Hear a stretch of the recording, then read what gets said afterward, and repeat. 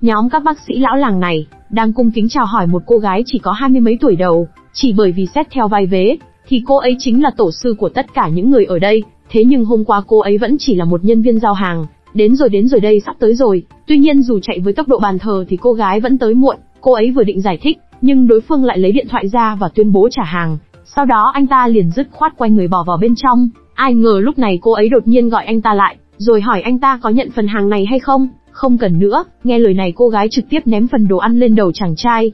Sau khi xong việc cô nàng liền chạy mất hút. Cô gái này tên là Tôn Đầu Đầu, vì không biết mình là truyền nhân của y học cổ truyền, ngày nào cũng dùng việc đi giao hàng làm kế mưu sinh. Hôm nay khó khăn lắm cô ấy mới không trễ giờ, nào ngờ đến lúc gõ cửa thì lại chẳng có ai ra mở. Không còn cách nào khác cô ấy chỉ đành treo đồ trước cửa, thì lại phát hiện ra người đàn ông trong nhà kia đang bạo hành vợ của mình. Cô ấy làm sao có thể dương mắt đứng nhìn cơ chứ? Dựa vào thân thủ cao cường cô ấy trực tiếp tung đòn. Hơn nữa chỉ dùng vài ba chiêu là đã hạ gục được người đàn ông kia. Thế nhưng không ngờ được rằng, khi cảnh sát tới lấy khẩu cung, vì người vợ kia không muốn chồng mình ngồi tù, cho nên đã nói dối. Vì sao cô ta lại đánh chồng cô? Bởi vì anh ấy không đánh giá tốt cho cô ta. Lời này khiến cho Đầu Đầu vô cùng ngơ ngác. Anh dũng vì chính nghĩa mà giờ lại bị cắn ngược. Kết quả là Đầu Đầu lại bị đưa đến đồn cảnh sát một cách đầy mơ hồ. Hơn nữa dựa vào vết thương của người đàn ông kia, cảnh sát nói với cô ấy nếu như không có một số tiền lớn thì sẽ không thể hòa giải được. Ai ngờ chính vào lúc cô ấy nghĩ rằng phải ăn cơm tù một thời gian, thì một ông chú đeo kính bỗng tự bỏ tiền túi để bảo lãnh cô ấy ra ngoài. Đầu Đầu không hiểu sao người đàn ông này lại giúp mình. Chúng ta từng gặp nhau chưa? Thực sự cháu không thể nhớ nổi. Chưa từng gặp, vậy thì vì sao chú lại giúp cháu? Không vì sao cả. Ông chú hỏi Đầu Đầu sau hôm nay có dự định gì hay không? Đầu Đầu liền nói đi bước nào hay bước đó thôi. Nghe vậy ông chú lại bảo chi bằng Đầu Đầu theo mình học trung y. Đầu Đầu lập tức cạn lời, bảo rằng mình còn chưa tốt nghiệp cả tiểu học. Chú kiểm tra rồi, cháu tốt nghiệp trung học rồi. Lời này càng làm cô nàng nghi ngờ hơn, tại sao người đàn ông này lại điều tra mình. Nhưng chẳng có thời gian để suy nghĩ nhiều, Đầu Đầu liền vội vàng cảm ơn sau đó rời đi. Thế nhưng còn chưa ra khỏi cửa thì cô ấy bỗng quay lại, hóa ra xe điện của cô ấy không có ở đồn cảnh sát. Vì thế mà Đầu Đầu muốn ông chú này cho mình quá giang một đoạn. Trên xe ông chú lại nhắc đến chuyện Đầu Đầu đi theo mình học trung y, hơn nữa còn bao ăn bao ở, thậm chí mỗi ngày còn trả cho cô ấy 100 tệ tiền lương. Nghe được chuyện tốt thế này Đầu Đầu liền đồng ý. Nhậm Tân Chính có chút bất ngờ vì Đầu Đầu đồng ý nhanh thế. Sau đó ông liền đưa Đầu Đầu tới một y quán trung y, và dặn dò cô ấy cho dù có chuyện gì xảy ra cũng không được lên tiếng.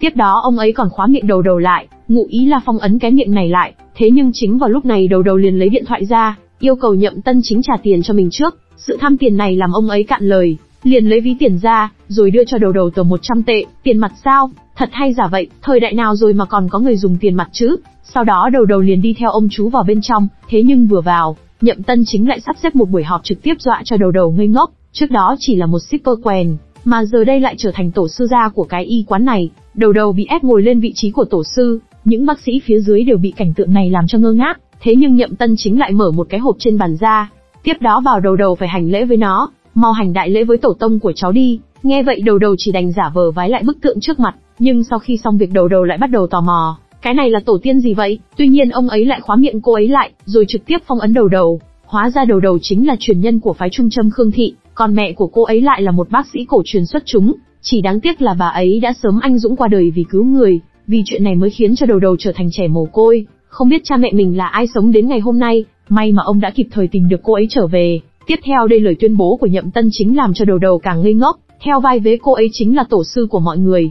Sau đó hơn 20 bác sĩ lần lượt cúi đầu chào hỏi cô ấy, cảnh tượng này khiến cho Đầu Đầu sợ hãi mà lùi về sau. Nhưng chính vào lúc này một anh chàng đột nhiên xông vào bên trong, còn Đầu Đầu thì vừa nhìn thấy đối phương đã ngồi phát dậy. Người này chẳng phải là người đã từng bị cô ấy hất nước vào người sao? Sao anh lại ở đây hả? Trước phản ứng của Đầu Đầu, Nhậm Tân Chính cũng vô cùng nghi hoặc, bởi vì người này vừa hay là con trai của ông ấy, Thiên Chân, thế nên ông ấy đã lập tức bảo con trai hành lễ với Đầu Đầu. Vừa nghe thấy câu này Đầu Đầu lập tức có tinh thần, ai ngờ Thiên Chân lại quay người bỏ đi, hoàn toàn không chú ý tới sắc mặt của bố mình.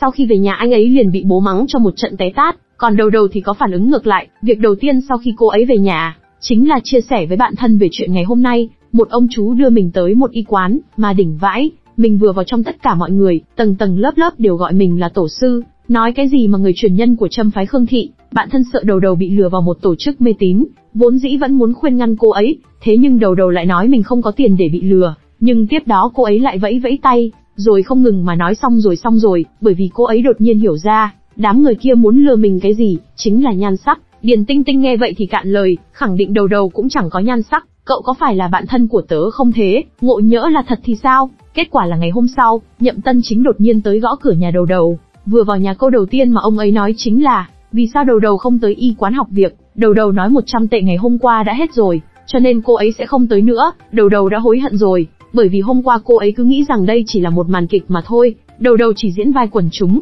cho nên chỉ với cái giá 100 tệ cô ấy đã lập tức đồng ý. Ai biết công việc đó lại là nữ chính cơ chứ, cái giá của nữ chính sẽ không còn như cũ nữa. 100 tệ, một lần sao có thể chứ? Nhậm Tân Chính thực sự cạn lời luôn rồi. Sống hơn nửa đời người rồi mà ông ấy chưa từng gặp phải trường hợp này, thế nhưng ông ấy vẫn lập tức đồng ý với đầu đầu, và lập một bản hợp đồng để tránh việc đầu đầu lại tiếp tục tăng giá. Phần này đưa cho cháu giữ, cất kỹ nó đi, sau này sẽ dùng tới. Nhậm Tân Chính cứ nghĩ rằng với số tiền này, đủ để đầu đầu chịu theo mình đi học trung y, thế nhưng vẫn còn một lý do khác. Khi về nhà đầu đầu lập tức nói ra sự thật với bạn thân, trong y quán đó có một anh chàng đẹp trai, vừa cao vừa gầy lại trắng trẻo nữa, hơn nữa còn có dáng vẻ lạnh lùng của nam thần, trông vô cùng kích thích, vì thế nên mình muốn thử thách đến đó cưa đổ anh ta. Tinh Tinh nghe vậy thì rất hào hứng, chúc đầu đầu thành công trong việc cua trai. Ngày đầu tiên đến y quán học tập, Nhậm Tân Chính giao cho đầu đầu một nhiệm vụ, đó là tuyển sinh, vì ông muốn mở một lớp truyền dạy kế thừa trung y, là người mang trọng trách thừa kế, đầu đầu phải phụ trách tuyển sinh cho lớp học. Bên này Thiên Chân, con trai của Nhậm Tân Chính, anh ta cũng sắp gia nhập lớp kế thừa của bố mình, không quên rủ theo một người bạn là Bành Thập Yến. Bành Thập Yến là sinh viên chuyên ngành Tây y, anh ta không hề tin vào cách chữa bệnh của trung y, rất là coi thường nó. Biết như thế nên Thiên Chân mới rủ Bành Thập Yến vào lớp học, nếu tiếp xúc và hiểu rõ trung y, thì Bành Thập Yến có thể vạch trần sự giả dối trong đó rồi. Anh ta nghe thấy thế thì rất hào hứng, nhưng cũng nghi ngờ không hiểu tại sao Thiên Chân muốn đối phó bố mình. Dương Tiểu Hồng là một luật sư tài ba, không vụ án nào cô nhận mà không giành chiến thắng. Trong một lần chiến thắng đối thủ của mình, cô nàng làm anh ta tức đến đột quỵ. Chuyện này diễn ra ngay trước mặt của Tiểu Hồng nhưng cô không thể làm gì được, cuối cùng chỉ có thể trơ mắt nhìn người đó ra đi. Đang thất thần trở về nhà, Tiểu Hồng vô tình đi ngang nơi mà đầu đầu đang tuyển sinh, nhận ra đây là nơi có thể giúp mình thay đổi cuộc sống. Tiểu Hồng ngay lập tức đăng ký lớp truyền dạy mà không suy nghĩ gì cả. Nhìn thấy sự dứt khoát này làm đầu đầu ngơ ngác, cô nàng cứ tưởng cái lớp lừa đảo này sẽ không ai gia nhập chứ. Chàng trai này là Triệu Lực Quyền, một sinh viên nghèo vừa tốt nghiệp đại học ngành y, nhưng anh ta lại không thể tìm được công việc cho mình. Trong lúc cuộc đời bế tắc, Triệu Lực Quyền nghe thấy lớp truyền dạy mà Thiên Chân nói, một người ưu tú như Thiên Chân lại muốn gia nhập lớp học này, thấy thế Lực Quyền cũng gia nhập theo, trực giác cho anh biết lựa chọn này sẽ không sai. Cứ thế ba chàng trai đã cùng nhau thống nhất gia nhập lớp truyền dạy trung y. Rất nhanh chóng họ đã tụ hợp lại dọn dẹp lớp học. Đột nhiên lúc này Dương Tiểu Hồng xuất hiện với dáng vẻ thanh cao, khiến một người không thích trung y như Bành Thập Yến nhìn thấy mà cũng có chút vui vẻ khi đến lớp học này. Sau khi mọi người dọn dẹp xong, thì lớp truyền dạy đã có buổi học đầu tiên. Đúng lúc này Tinh Tinh cũng đến đây nghe giảng. Cô nàng là y tá trong bệnh viện nên cũng có tư cách tham gia. Lý do thật sự mà Tinh Tinh đến đây là muốn xem mặt anh chàng đẹp trai mà đầu đầu đã nói. Sau khi nhìn thấy Thiên Chân, Tinh Tinh mới biết đúng là đẹp trai thật. Lớp học hôm nay cũng không ít thành viên, tất cả đều nhờ vào danh tiếng của Nhậm Tân Chính. Ông ấy trước đó là hiệu trưởng trường đại học y thành phố, vì muốn thành lập lớp học này mà ông đã từ chức hiệu trưởng. Trong khi giảng dạy mọi người đều nghiêm túc nghe giảng, chỉ có đầu đầu là phá phách đùa giỡn không tập trung. Cô ấy không khác nào Tôn Ngộ Không trong mắt Nhậm Tân Chính, vì thế ông ấy không tức giận mà rất kiên nhẫn với đầu đầu. Nghe giảng xong mọi người lại tiếp tục với việc dọn dẹp sân vườn, không hề ưa gì đầu đầu, nên lúc đi ngang Thiên Chân đã cố tình làm khó cô nàng. Đầu đầu thấy vậy liền mắng anh ta là đồ hèn. Cô nàng tỏ vẻ thích thú khi trêu chọc Thiên Chân, thấy anh ta cứ đứng nhìn chằm chằm vào mình, đầu đầu trực tiếp bảo Thiên Chân không được nhìn nữa, còn nhìn nữa tôi móc mắt anh ra. Đúng lúc này có một người phụ nữ đến phá rối, cô ta tấn công Tiểu Hồng tới tấp, còn kêu gào nói Tiểu Hồng đã phá nát gia đình mình. Cũng may Nhậm Tân Chính đến kịp thời mới ngăn được chuyện này lại. Hóa ra người phụ nữ này là vợ của Khổng Chí Viễn, vị luật sư đã bị đột quỵ trước mắt Tiểu Hồng. Người vợ cho rằng vì Tiểu Hồng mà chồng mình mới chết, thế nên bằng mọi giá muốn cô ấy đền mạng. Tiểu Hồng rất đau lòng trước cái chết của đồng nghiệp, nhưng cô nàng cũng không có gì để giải thích với vợ anh ta. Đúng lúc này người vợ lại muốn tấn công Tiểu Hồng, rất may là đầu đầu đã kịp thời tạt cho cô ta một số nước. Bất ngờ người phụ nữ đó lại đứng yên bất động. Sau khi bắt mạch thì biết cô ta mắc chứng động kinh, chỉ với một cây kim châm Nhậm Tân Chính đã giúp người phụ nữ có thể cử động lại. Sau đó Đồng Linh Lan, vợ của Nhậm Tân Chính, đã nói với người phụ nữ rằng cô ta đã có thai, vì thế phải mau chóng đến bệnh viện ngay, nếu không khó giữ được tính mạng của hai mẹ con. Người đi rồi lại đến lượt đầu đầu phá phách. Thấy Bành Thập Yến nói cái miệng mình xui xẻo, đầu đầu liền giả vờ ngất xỉu làm anh ta hốt hoảng. Khi thấy đối phương đã bị lừa rồi, đầu đầu tỉnh lại cười một trận sảng khoái. Vừa xong việc lại đến người khác gặp chuyện, vì chuyện đả kích vừa rồi mà Dương Tiểu Hồng đã ngã ra đất. Thấy thế Nhậm Tân Chính và mọi người liền chạy đến.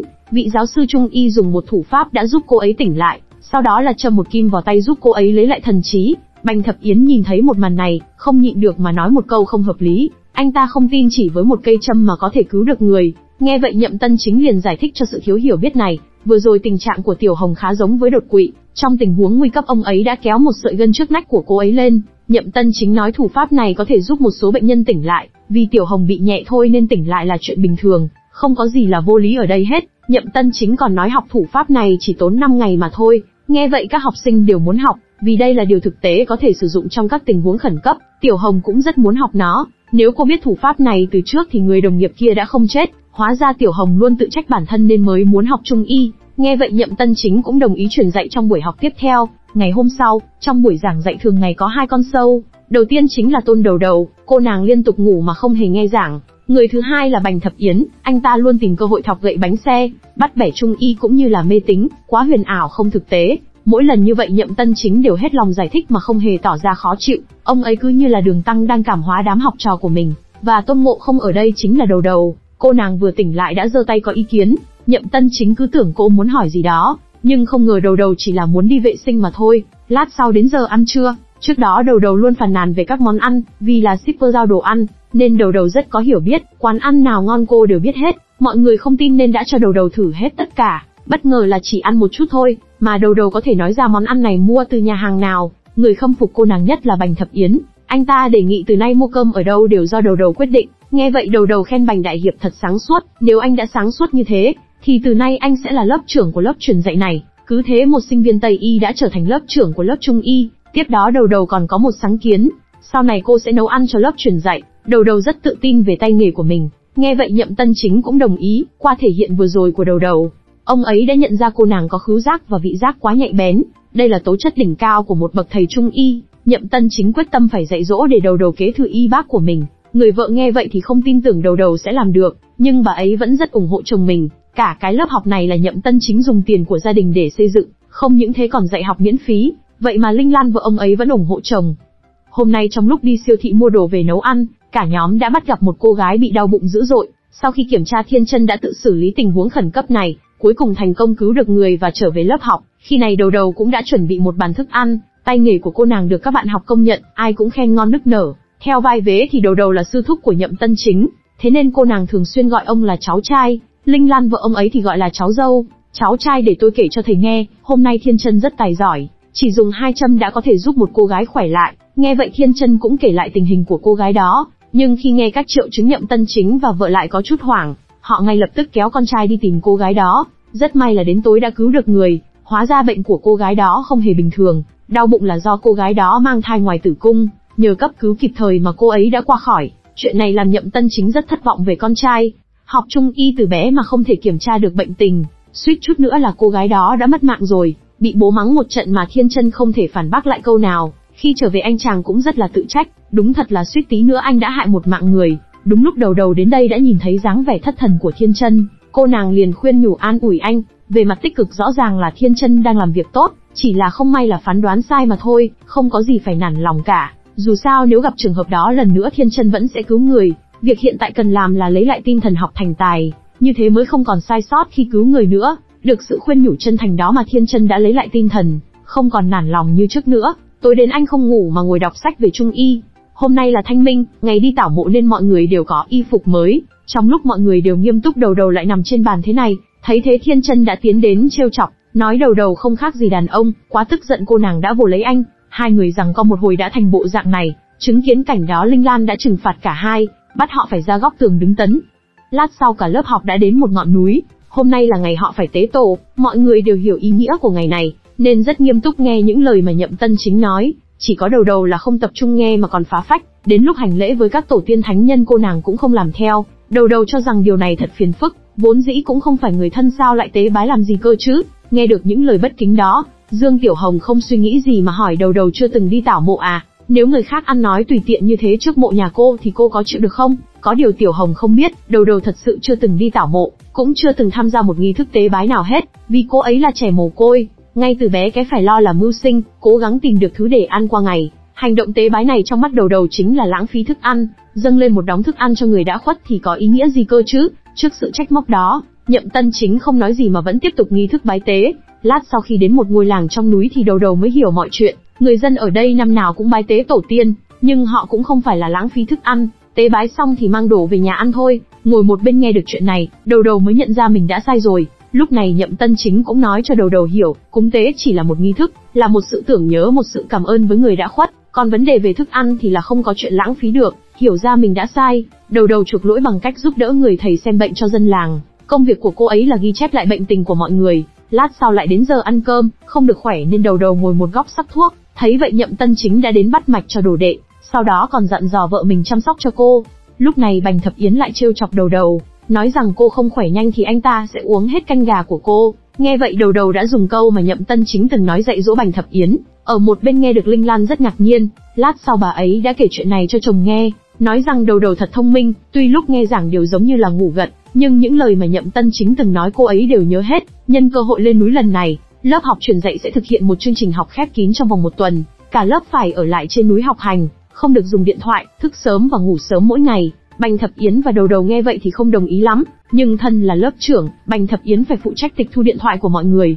Sau đó quá trình học đã bắt đầu, sáng sớm cả lớp đã phải ra ngoài sân đọc sách, với dáng vẻ ngủ gật của mình. Đầu Đầu bị Nhậm Tân Chính phạt đứng tấn, học xong mọi người đã đi tập thể dục, sức khỏe và kiến thức cái nào cũng không thể bỏ qua. Dần dần mọi người đã thích nghi được với chương trình học này, chỉ có Đầu Đầu là vẫn bị phạt mỗi ngày. Hôm nay khi mọi người đã có mặt đầy đủ, nhưng Đầu Đầu lại không thấy đâu. Nhậm Tân Chính giao chiếc cây quyền lực của mình cho Bành Thập Yến, bảo anh ta đi đánh thức Đầu Đầu dậy. Cô nàng liên tục bị làm phiền nên đã hết chịu nổi, trực tiếp hét lên rằng mình muốn sống núi.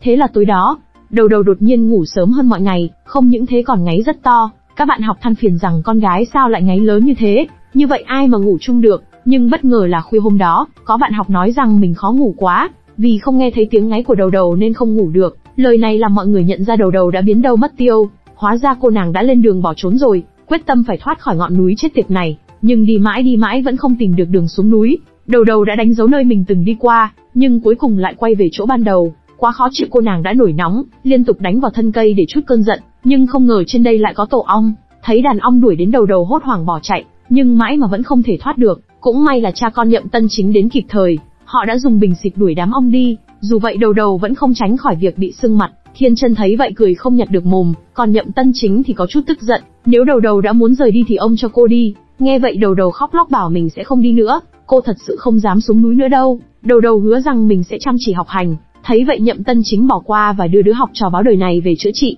Rất nhanh 1 tuần đã trôi qua, sau những buổi học ở lớp truyền dạy, mọi người còn phải đến y quán giúp đỡ để lấy kinh nghiệm. Riêng Đầu Đầu được giao cho nhiệm vụ quét nhà, vì với hiện tại với khả năng báo đời thì cô ấy chẳng làm gì được cả. Đúng lúc này có 2 mẹ con đến tìm thầy Nhậm, người mẹ là Trúc Hà và con gái là Đinh Giản Hề. Họ dường như đã mất đi hy vọng sống, từ khi Giản Hề bị tai nạn và không thể đứng lên được nữa, Tây y không thể chữa trị được, nên thầy Nhậm là hy vọng cuối cùng của họ.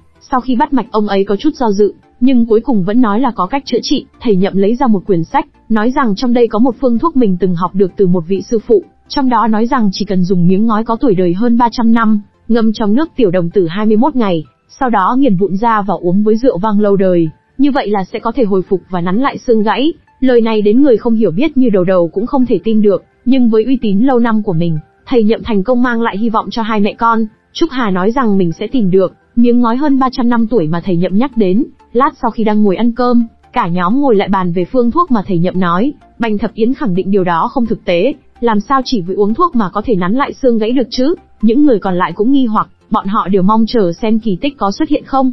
Khi Thiên Chân đang bận việc, Đầu Đầu đứng kế bên lại không kiêng dè, trực tiếp nói rằng dáng vẻ làm việc của Thiên Chân rất đẹp trai, mới quen biết được bao lâu mà đã học cách quấy rối người ta rồi. Trong lúc đang đùa giỡn Đầu Đầu đã va phải một người đàn ông ta là Hứa Kết, hôm nay đến tìm thầy Nhậm để cứu con gái mình. Hóa ra Hứa Kết là bố của cô gái bị mang thai ngoài tử cung khi trước. Sau chuyện đó Manh Manh đã hoảng loạn, tinh thần không được bình thường, cứ như là bị điên vậy. Sau khi nghe được tình hình, thầy Nhậm đã cùng vợ mình đến xem tình trạng của Manh Manh. Cô ấy gặp người lạ là trở nên hoảng loạn, cũng may Linh Lan và thầy Nhậm từng cứu cô ấy. Sau khi trấn an một hồi Manh Manh đã hết kích động, kiểm tra bắt mạch xong, khi trở về nhà họ đã cùng nhau bàn về chuyện này. 2 người già đang ngồi đây là bố mẹ vợ của Nhậm Tân Chính, họ cũng là sư phụ và sư nương của ông, những người đã truyền dạy y thuật cho ông. Về tình trạng của Manh Manh, cô ấy không hề bị bệnh gì cả, đây rõ ràng là tâm bệnh do người nhà cô ấy gây ra. Không biết vì lý do gì mà bố mẹ Manh Manh lại đối xử với con gái như thế, không cho ra khỏi nhà, không những thế còn lắp đặt camera giám sát khắp phòng, căn bản là Manh Manh đang bị giam cầm. Khi nghe được chuyện đó, Thiên Chân đã đề nghị đưa Manh Manh đến y quán, anh sẽ phụ trách chăm sóc và ổn định tinh thần cho cô ấy, trước đó đã suýt làm cô ấy mất mạng, nên lần này Thiên Chân quyết tâm phải trị khỏi cho Manh Manh. Cứ thế Manh Manh đã được đưa đến lớp truyền dạy, bố mẹ cô ấy cũng không phản đối, vốn dĩ họ thường xuyên đi công tác, giờ đây có người chăm sóc con gái giúp nên họ rất vui, đúng chả hiểu hai người này làm bố mẹ kiểu gì. Trong lớp truyền dạy, ngoài Thiên Chân ra Manh Manh không dám tiếp xúc với ai cả. Hôm nay cả lớp lên núi hái trà, gió lạnh quá khiến Manh Manh không chịu được, thấy vậy Thiên Chân ân cần khoác áo giúp cô ấy. Đúng lúc này Đầu Đầu cũng xuất hiện, nói rằng anh Thiên Chân ơi, em cũng rất lạnh, anh còn áo không mặc cho em với. Nghe được những lời này mọi người thật sự mắc ói, cả cái lớp này không ai xem Đầu Đầu nhà ta là con gái, quá bực bội Đầu Đầu đuổi theo Thiên Chân để tính sổ, suýt tí nữa đã làm cháu dâu Linh Lan té ngã. Bà ấy thật sự hết cách với vị sư thúc này. Tối đó khi trong giấc ngủ say sưa, Manh Manh đã bị đánh thức bởi tiếng chuông điện thoại của Đầu Đầu, đó chính là tiếng hét của con trồn đứng trên núi. Âm thanh kinh hoàng này làm Manh Manh trở nên hoảng loạn, cũng may là Thiên Chân trấn an cô ấy kịp thời và tắt tiếng chuông đi. Nhìn thấy con trai mình lo cho Manh Manh như thế, Linh Lan có chút suy nghĩ, rằng có khi nào Thiên Chân đã thích Manh Manh rồi không? Bà ấy không muốn điều này xảy ra chút nào, vì Manh Manh tinh thần không ổn định. Để điều này không xảy ra Linh Lan dự định tách Thiên Chân và Manh Manh ra, trai đơn gái chiếc ở cùng nhau thật sự không ổn chút nào. Nghe vậy thầy Nhậm liền phản bác, chẳng phải Đầu Đầu cũng là con gái đó sao? Linh Lan biết điều đó, nhưng bà cho rằng con trai sẽ không bao giờ thích Đầu Đầu, bà ấy chắc chắn là thế. Sáng sớm hôm đó, vừa thấy Đầu Đầu tỉnh dậy thì Thiên Chân đã tức giận, bảo cô ấy mau đổi chuông điện thoại khác đi. Đầu Đầu có chút không hiểu, tiếng chuông mình đang dùng là loại nhạc chuông đang rất hot, chú trồn đứng hét trên núi trông rất dễ thương, sao phải đổi làm gì cơ chứ? Nhưng khi được Thiên Chân giải thích thì Đầu Đầu chỉ đành đổi sang tiếng chuông khác. Nay là kỳ nghỉ Tết, Đầu Đầu đã dọn đến nhà của thầy Nhậm sinh sống, để tiện cho việc học hành. Một nhà đầy đủ già trẻ lớn bé đang chuẩn bị ăn sáng. Tại đây Đầu Đầu gọi sư phụ của thầy Nhậm là sư huynh, vì theo vai vế họ ngang hàng với nhau.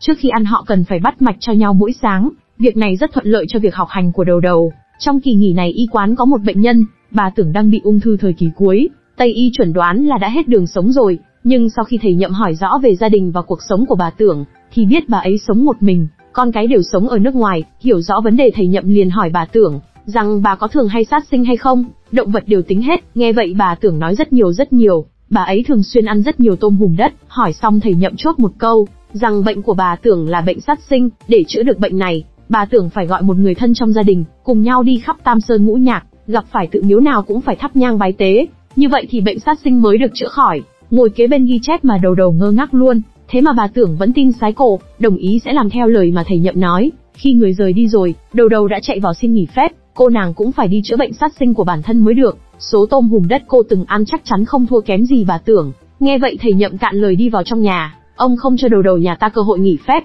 Lát sau lại có thêm một bệnh nhân tên là Trình Oánh, cô ấy tinh thần không được ổn định chút nào. Đúng lúc này mẹ con Giản Hề cũng đến đây. Trúc Hà vừa nhìn thấy Trình Oánh thì liền lao đến xô xát.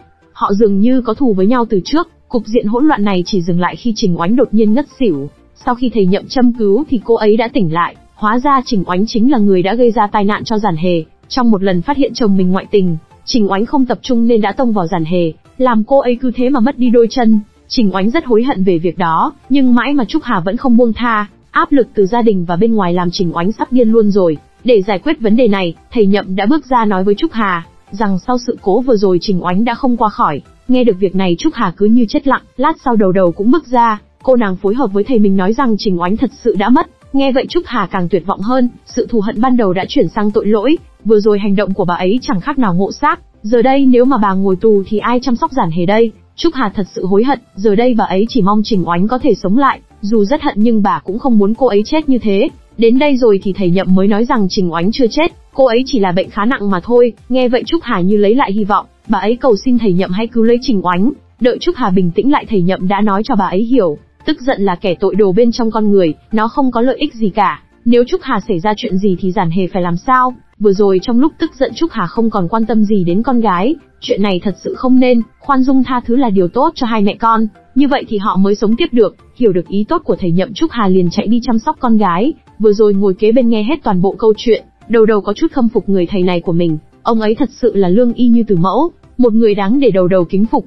Tối đó trong lúc đang lén dùng điện thoại, Đầu Đầu đã phát hiện Thiên Chân ra ngoài lúc đêm tối, cô nàng đi theo thì thấy anh đến nơi này để chơi trượt ván.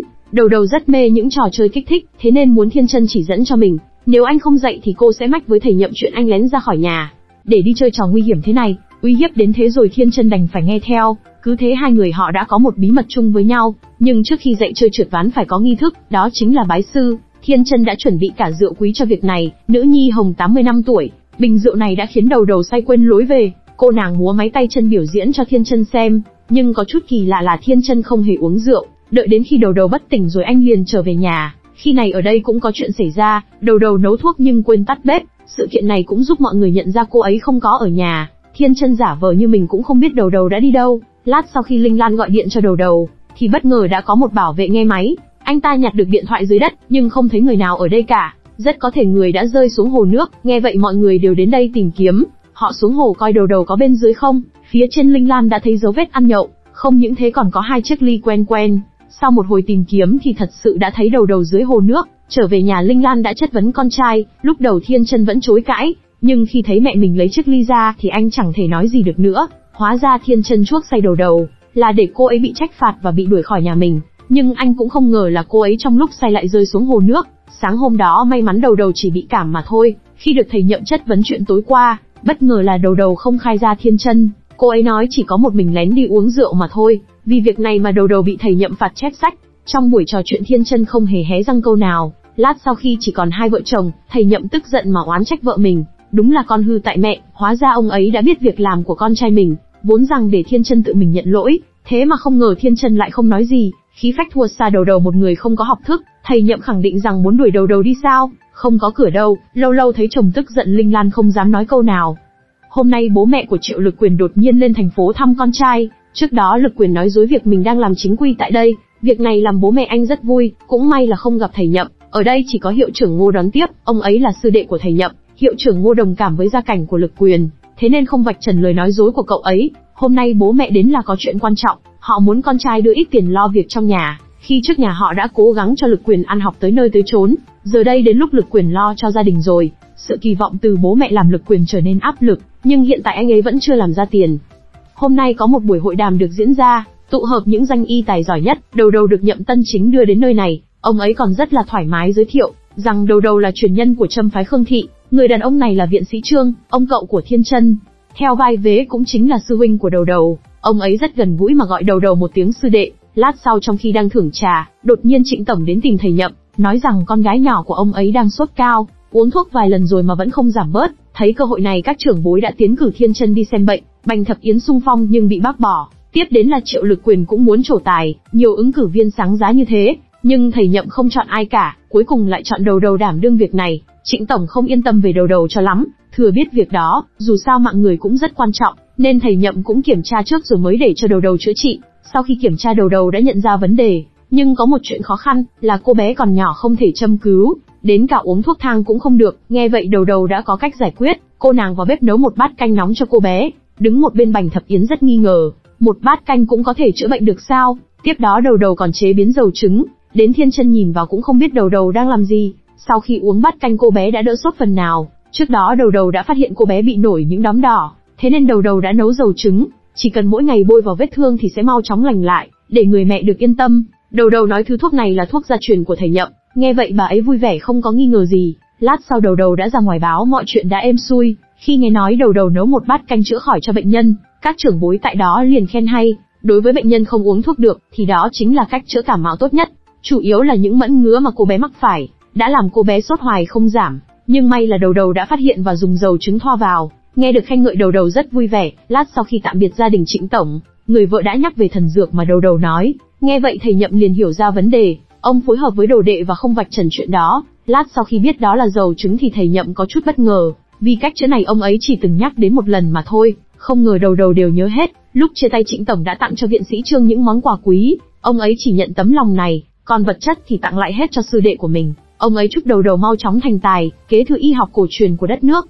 Chưa vui được bao lâu, khi trở về đầu đầu nhớ ra mình vẫn chưa chép sách, ngày mai thôi là tới ngày thầy Nhậm kiểm tra rồi, thế là đầu đầu phải chép sách trong đêm khuya. Thấy cảnh tượng này Thiên Chân còn trêu chọc vài câu, nhưng đến cuối cùng lại đột nhiên chủ động chép sách giúp đầu đầu. Cô nàng thấy thế thì có chút không hiểu. Đúng lúc này thầy Nhậm vừa đi tiệc về, ông ấy đã nhận ra điều bất thường, nhưng cuối cùng lại không vạch trần hai người. Vào trong phòng ông ấy đã kể với vợ chuyện này. Thầy Nhậm biết thừa Thiên Chân đang giúp đầu đầu, hành động đó thể hiện sự chuộc lỗi của Thiên Chân. Thầy Nhậm không vạch trần là vì thấy vui trong lòng, Khi thấy con trai đã biết là bản thân mình sai, một đứa trẻ ngoan có thể dạy dỗ, Linh Lan nghe vậy thì cũng vui lây, lần đầu tiên bà thấy chồng mình khen con trai. Sáng hôm sau Đầu Đầu đã nộp bản ghi chép sách, nói lời giữ lời, thầy Nhậm có phần thưởng cho Đầu Đầu, đó chính là một buổi học riêng với ông ấy. Thầy Nhậm vừa trò chuyện vừa cảm hóa đứa học trò của mình, dạy cô nàng đủ thứ trên đời này. Ngồi một bên Thiên Chân đã nhìn thấy tất cả, anh cảm thấy Đầu Đầu còn thân với bố hơn cả mình. Thiên Chân trầm tư ngồi nhìn hai người họ trò chuyện, họ thế mà lại vừa dạy học vừa uống rượu, uống đến nỗi thầy Nhậm say đến nôn mửa. Ông ấy nói với vợ mình rằng đứa trẻ Đầu Đầu vẫn còn có thể dạy dỗ được, vấn đề là người dạy phải tài giỏi một chút. Ông ấy vì để dạy dỗ Đầu Đầu mà liều cả cái mạng mình, uống say đến mức này. Linh Lan oán trách chồng mình chỉ lo cho đồ đệ, không hề quan tâm đến con trai. Trong buổi hội đàm còn không cho Thiên Chân thể hiện, thầy Nhậm nói cho vợ mình hiểu, không cho Thiên Chân chữa bệnh cho con gái Trịnh tổng là để tốt cho nó. Đầu Đầu nếu không chữa được thì thầy Nhậm còn gánh giúp được, còn nếu thầy Nhậm gánh cho Thiên Chân thì sẽ mất mặt hết cả nhà. Nhưng thầy Nhậm cũng khẳng định, nếu là Thiên Chân thì sẽ không làm được. Làm sao mà Thiên Chân có thể nghĩ ra cách giống Đầu Đầu được? Nó dám nấu dầu trứng chữa bệnh cho con gái Trịnh tổng sao? Ở đó chỉ có Đầu Đầu dám làm mà thôi. Nghe vậy Linh Lan cũng không còn gì để nói. Mấy ngày này Lực Quyền không đến y quán học tập, hóa ra cậu ấy đang làm thêm ở tiệm massage. Lực Quyền muốn kiếm tìm phụ giúp gia đình mình. Thiên Chân không muốn bạn mình vì kiếm tiền nhất thời mà bỏ lỡ ước mơ, thế nên Thiên Chân đã để cậu ấy đến y quán làm dược sĩ, vừa có thể kiếm tiền vừa có thể học hành. Nghe vậy Lực Quyền rất vui, vấn đề tiếp theo cần giải quyết là chỗ ở. Lực Quyền hiện tại nghèo đến mức không thể thuê được phòng. Đầu Đầu đã giới thiệu cậu ấy đến sống chung với Tinh Tinh.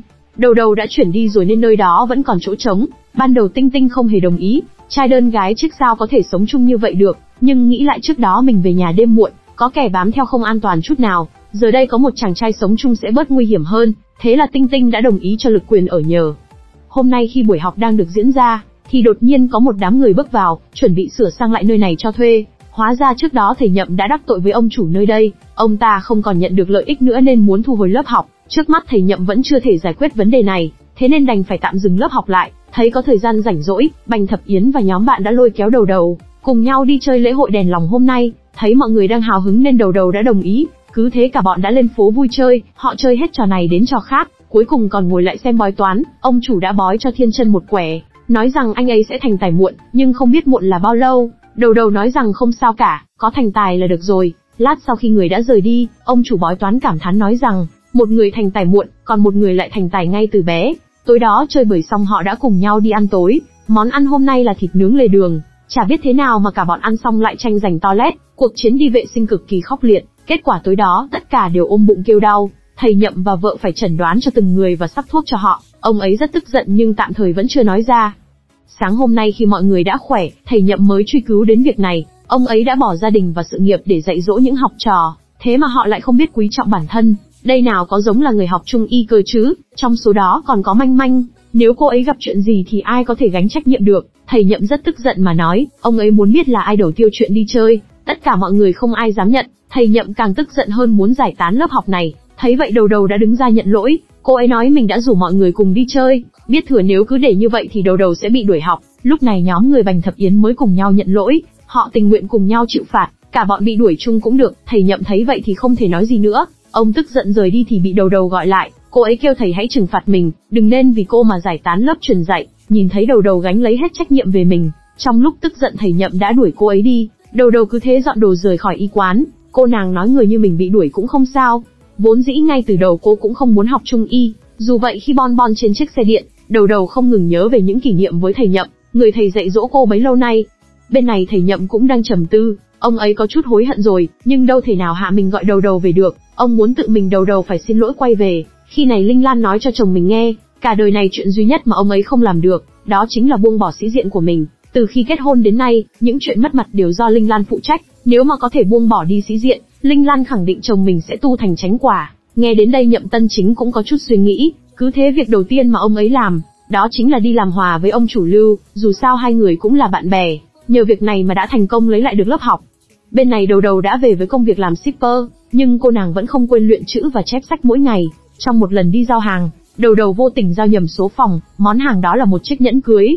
Sắp đến giờ cử hành hôn lễ rồi mà vẫn chưa lấy lại được, chủ nhân của căn phòng khẳng định mình không thấy món hàng nào hết. Mặc dù Đầu Đầu đã quỳ xuống cầu xin nhưng cô ta vẫn không trả. Chuyện này đã được mọi người ở đó quay lại, Thiên Chân nhìn thấy nên đã cho bố mình xem. Thầy Nhậm lo lắng cho đồ đệ cưng, thế nên đã bảo Thiên Chân đến đó giúp đỡ, cộng thêm việc có cảnh sát vào cuộc.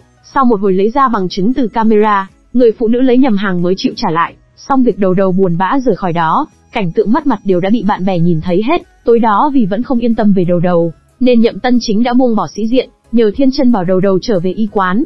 Thiên Chân thấy bố mình như thế thì không nhịn được mà bật cười, ngay lập tức anh gọi cho đầu đầu, bảo rằng hãy quay trở về đi, thành tâm xin lỗi thì sẽ được bỏ qua thôi. Đầu đầu nghe vậy cũng không giấu được sự vui mừng. Cứ thế sáng sớm hôm đó, đầu đầu trở về xin lỗi thầy Nhậm, cô nàng còn lấy ra thành quả luyện chữ của mình. Đầu đầu nói bản thân không bỏ lỡ luyện tập ngày nào, nhìn thấy được sự cố gắng đó nên thầy Nhậm đã tha thứ, nhưng vẻ mặt vẫn rất nghiêm khắc trách móc vài câu, sau đó lại nở ra nụ cười thân thiện, một người thầy tốt chính là như thế. Hôm nay cả lớp lại lên núi học tập, lần này họ sẽ đi hái thuốc và phân loại dược liệu. Mọi người ai ai cũng sốt sắng, chỉ có đầu đầu có tâm trạng đùa giỡn, không đi hái thuốc mà đi trộm thuốc của Triệu Lực Quyền. Vất vả một ngày cũng đã đến tối, hôm nay là ngày nhà giáo, nên Manh Manh đã hái hoa tặng cho thầy Nhậm, còn chúc ông ấy ngày nhà giáo vui vẻ. Nhận được tấm lòng này, thầy Nhậm lại tìm đến cô học trò cưng, ông muốn đầu đầu cũng chúc mình ngày nhà giáo vui vẻ, đây cũng như là thể hiện lòng biết ơn của cô. Thế nhưng đầu đầu lại nói rằng mình ngày nào cũng biết ơn thầy, không nhất thiết phải nói ra mới coi là biết ơn. Dù vậy thầy Nhậm vẫn có cách phản bác, ông ấy nói cứ coi như ngày này là cơ hội để cô nói ra những câu ngày thường không thể nói được, là một học trò giỏi. Đầu đầu trực tiếp bắt bẻ lại thầy mình, hỏi ông có biết ơn vợ ông hay không. Buổi sáng hai người vừa cãi nhau, thầy đã xin lỗi vợ mình chưa? Từng này tuổi rồi mà còn không dám nói xin lỗi vợ, rõ ràng thầy là người sai mà. Thầy Nhậm bị đầu đầu nói đến cứng cả họng, thế là liền gọi điện làm hòa với Linh Lan, tuy không xin lỗi nhưng vẫn nói cảm ơn vợ mình, cảm ơn bà ấy luôn hiểu chuyện và chăm sóc gia đình. Nói xong thì liền tắt máy. Linh Lan không hiểu hôm nay chồng mình bị cái gì, nhưng dù thế bà vẫn rất vui khi chồng nói như thế. Gọi điện xong rồi thầy Nhậm đã đi đến nói với đồ đệ, đầu đầu đã chuẩn bị sẵn một cây thuốc, chúc sư phụ ngày nhà giáo vui vẻ. Thầy Nhậm thích thú khi nghe được lời chúc này. Lát sau khi đầu đầu đang tìm đồ ăn khuya, thì vô tình nghe được mọi người bàn về món gà nướng đất sét, còn nói Hồng Thất Công chính là vì món này của Hoàng Dung, nên mới chuyển võ công cho Quách Tĩnh. Nghe đến món ngon nhân gian đầu đầu không cưỡng lại được, thế là trong đêm khuya liền đi trộm gà của dân làng. Cô nàng đang nướng gà và thưởng thức thì đã bị phát hiện, học trò gây họa làm thầy Nhậm phải đứng ra bảo lãnh. Sợ bị đuổi lần nữa nên đầu đầu đã chủ động nhận sai. Cô nàng bao biện nói rằng mình chỉ là tò mò, muốn xem món ăn được viết trên sách có ngon hay không. Lần này thì cô đã biết rồi, món đó không ngon chút nào cả. Nhậm Tân Chính cạn lời với đồ đệ mình. Lần này ông không còn quá tức giận như trước, chỉ phạt đầu đầu thật nặng, bắt cô ấy đi làm 10 việc tốt giúp đỡ dân làng để được tha thứ. Đứng một bên nhìn thấy sự ngu ngốc của đầu đầu, Thiên Chân không thể nào nhịn được cười. Sắp đến là Tết Trung Thu, mọi người được nghỉ không có chuyện gì làm. Đúng lúc Thiên Chân phải đến trường làm luận văn, thầy Nhậm đã bảo anh ấy đưa đầu đầu đi cùng để học hỏi. Nhưng có điều thấy Nhậm không biết, ra ngoài Thiên Chân đã cho đầu đầu được tự do, nói rằng cô ấy muốn đi đâu thì đi, không những thế còn cho cô ấy tiền. Đầu đầu nở ra nụ cười xảo quyệt, lần này vô tình biết thêm một bí mật rồi, hóa ra là Thiên Chân nói dối để đi chơi. Đầu đầu đâu thể nào bỏ lỡ cuộc vui, cứ thế hai người đã cùng lên đường. Trò đầu tiên là bay dù lượn, Thiên Chân muốn thử thách hết các trò chơi nguy hiểm, đầu đầu gan thỏ đế nên không dám chơi cùng. Trò tiếp theo là đua xe F1, đầu đầu khá thích thú với trò chơi này, chơi thì vui vẻ đó, nhưng số tiền bỏ ra cũng không ít, việc này bắt buộc Thiên Chân phải bán món đồ trên người mình. Nó là một miếng trầm hương có ghi sinh thần bát tự của anh, ông chủ đã mua nó với cái giá 100.000 tệ. Nghe được cái giá này đầu đầu rất kinh ngạc, cô không ngờ thứ Thiên Chân đeo trên người lại đáng tiền như thế. Đầu đầu tò mò muốn xem còn thứ gì đáng tiền không. Tối đó khi về nhà, Thiên Chân nói dối rằng dây chuyền của mình đã bị đứt, rơi mất miếng trầm hương không thấy đâu. Chuyện này từng xảy ra vài lần rồi nên cả nhà cũng không ngạc nhiên lắm, chỉ tiếc là mất đi mấy trăm ngàn. Đầu đầu và Thiên Chân ngơ ngác khi nghe câu này, mấy trăm ngàn thế mà ông chủ chỉ mua với cái giá 100 ngàn. Cảm thấy tiếc cho Thiên Chân nên sáng sớm đầu đầu đã đến cửa tiệm đó, không ngờ lại chạm mặt cháu dâu Linh Lan ở đây. Bà ấy đến là để chuộc lại đồ cho con trai mình,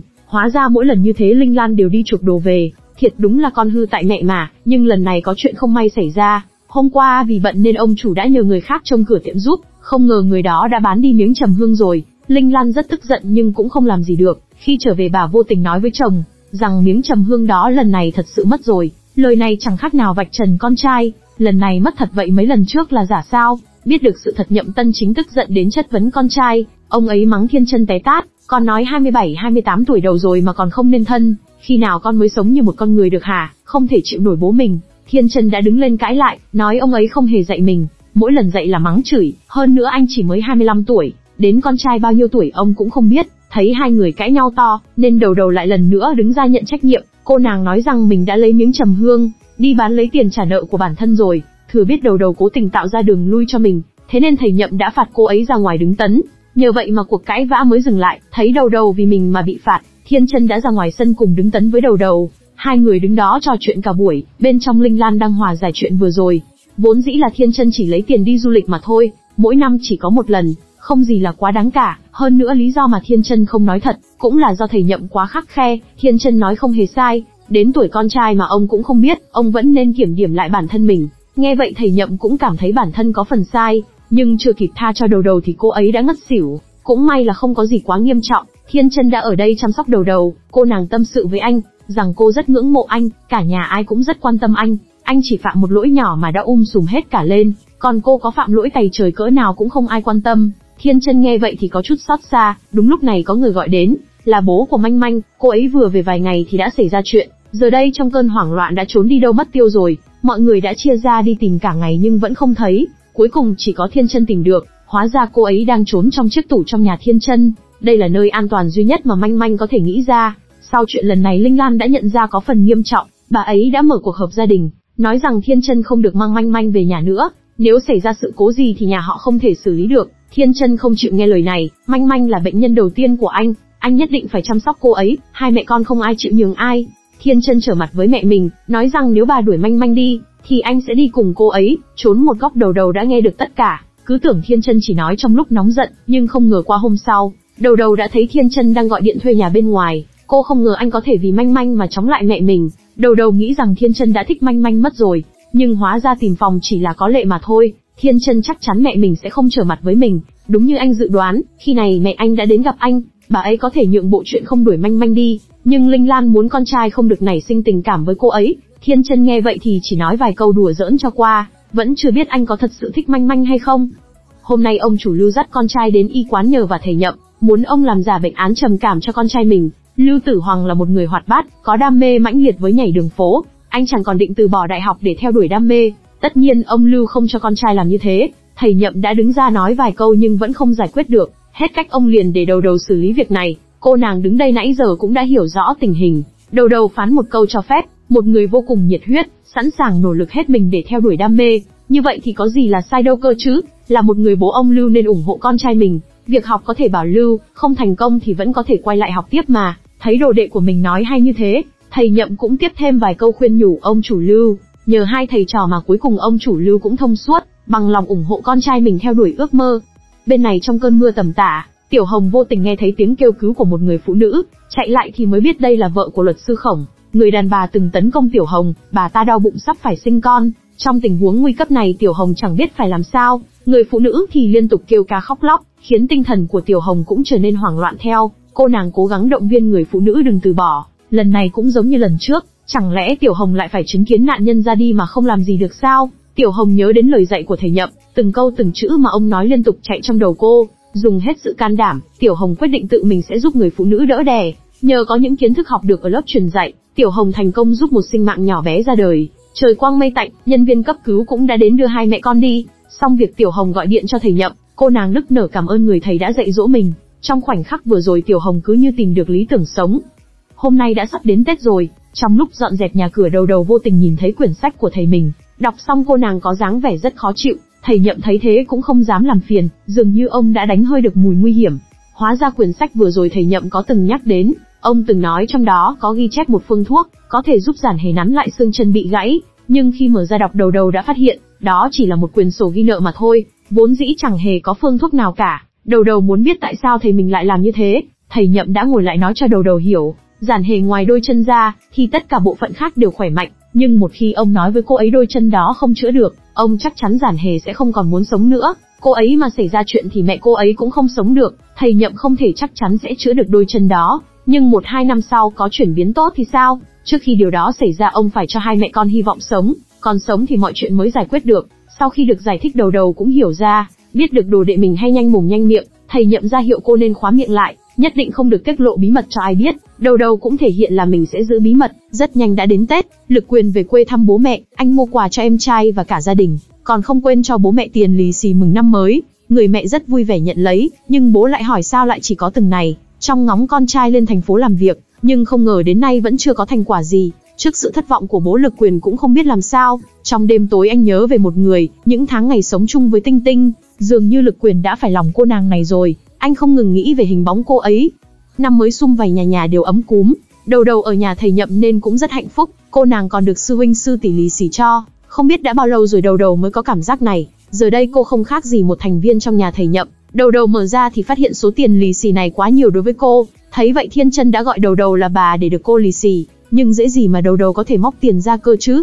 Bên này ngày Tết mà bà Tưởng vẫn đang đi khắp Tam Sơn ngũ nhạc, cậu con trai đuổi theo mẹ mình mệt thở không ra hơi. Với sức khỏe này bà Tưởng đâu giống người bị ung thư, có vẻ tác dụng của việc vận động mỗi ngày rất hữu ích. Tết vừa qua y quán có không ít bệnh nhân, người bu đông như kiến, nhưng họ lại không hề xếp hàng, ai ai cũng muốn mình được khám bệnh đầu tiên, họ đều cho rằng bệnh tình của mình phải được ưu tiên. Với sự hỗn loạn giành giật này làm đầu đầu không chịu được, cô nàng trực tiếp dùng sư tử hống hét lớn vào mặt bọn họ, sau đó là một màn dạy dỗ đám người này, có ai đến khám bệnh mà như các người không, y như một cái chợ, các người bị bệnh sao, tôi mới có bệnh này. Từ bên trong thầy Nhậm và vợ cũng nghe được tất cả, nhưng họ cũng không dám bước ra can ngăn. Tại đây đầu đầu dạy dỗ từng người một, cô đã quá quen với đám người này rồi, thường xuyên đến khám bệnh nhưng mãi mà vẫn không khỏi, vì căn bản là họ tự hủy hoại bản thân mình. Người thì thường xuyên thức khuya, người thì thường xuyên uống rượu, còn có người thứ gì cũng nhét vào mồm, thế thì hỏi sao mà không bệnh cho được, nếu cứ như thế thì chẳng ai cứu được các người. Bên trong thầy Nhậm và vợ càng nghe càng tức cười, đúng thật cái y quán này phải có người như đầu đầu trấn giữ. Lát sau từ chỗ Triệu Lực Quyền, đầu đầu nghe tin bạn thân của mình bị sốt, thế là liền đến đó xem sao. Cũng may trước đó Lực Quyền đã chăm sóc Tinh Tinh rồi, nhìn dáng vẻ cô bạn mình nhắc về Lực Quyền, đầu đầu nhận ra cô ấy đã rung động rồi. Tinh Tinh cũng thừa nhận điều đó, nhưng cô biết hai người không thể nào bên nhau được. Gia cảnh nhà Tinh Tinh cũng không hơn gì Lực Quyền, tự bản thân sống đã quá khó khăn rồi, trong hai người ai cũng phải lo cho người nhà, giờ mà họ đến với nhau chỉ càng thêm khổ mà thôi. Vì thế mà Tinh Tinh không dám đối mặt với tình cảm này. Bên này cũng có người đang tính đến chuyện tình yêu, mà đúng hơn là tìm cha cho con mình. Tiểu Hồng phỏng vấn hết người này đến người khác, với mục đích tìm ra người hoàn hảo để sinh con.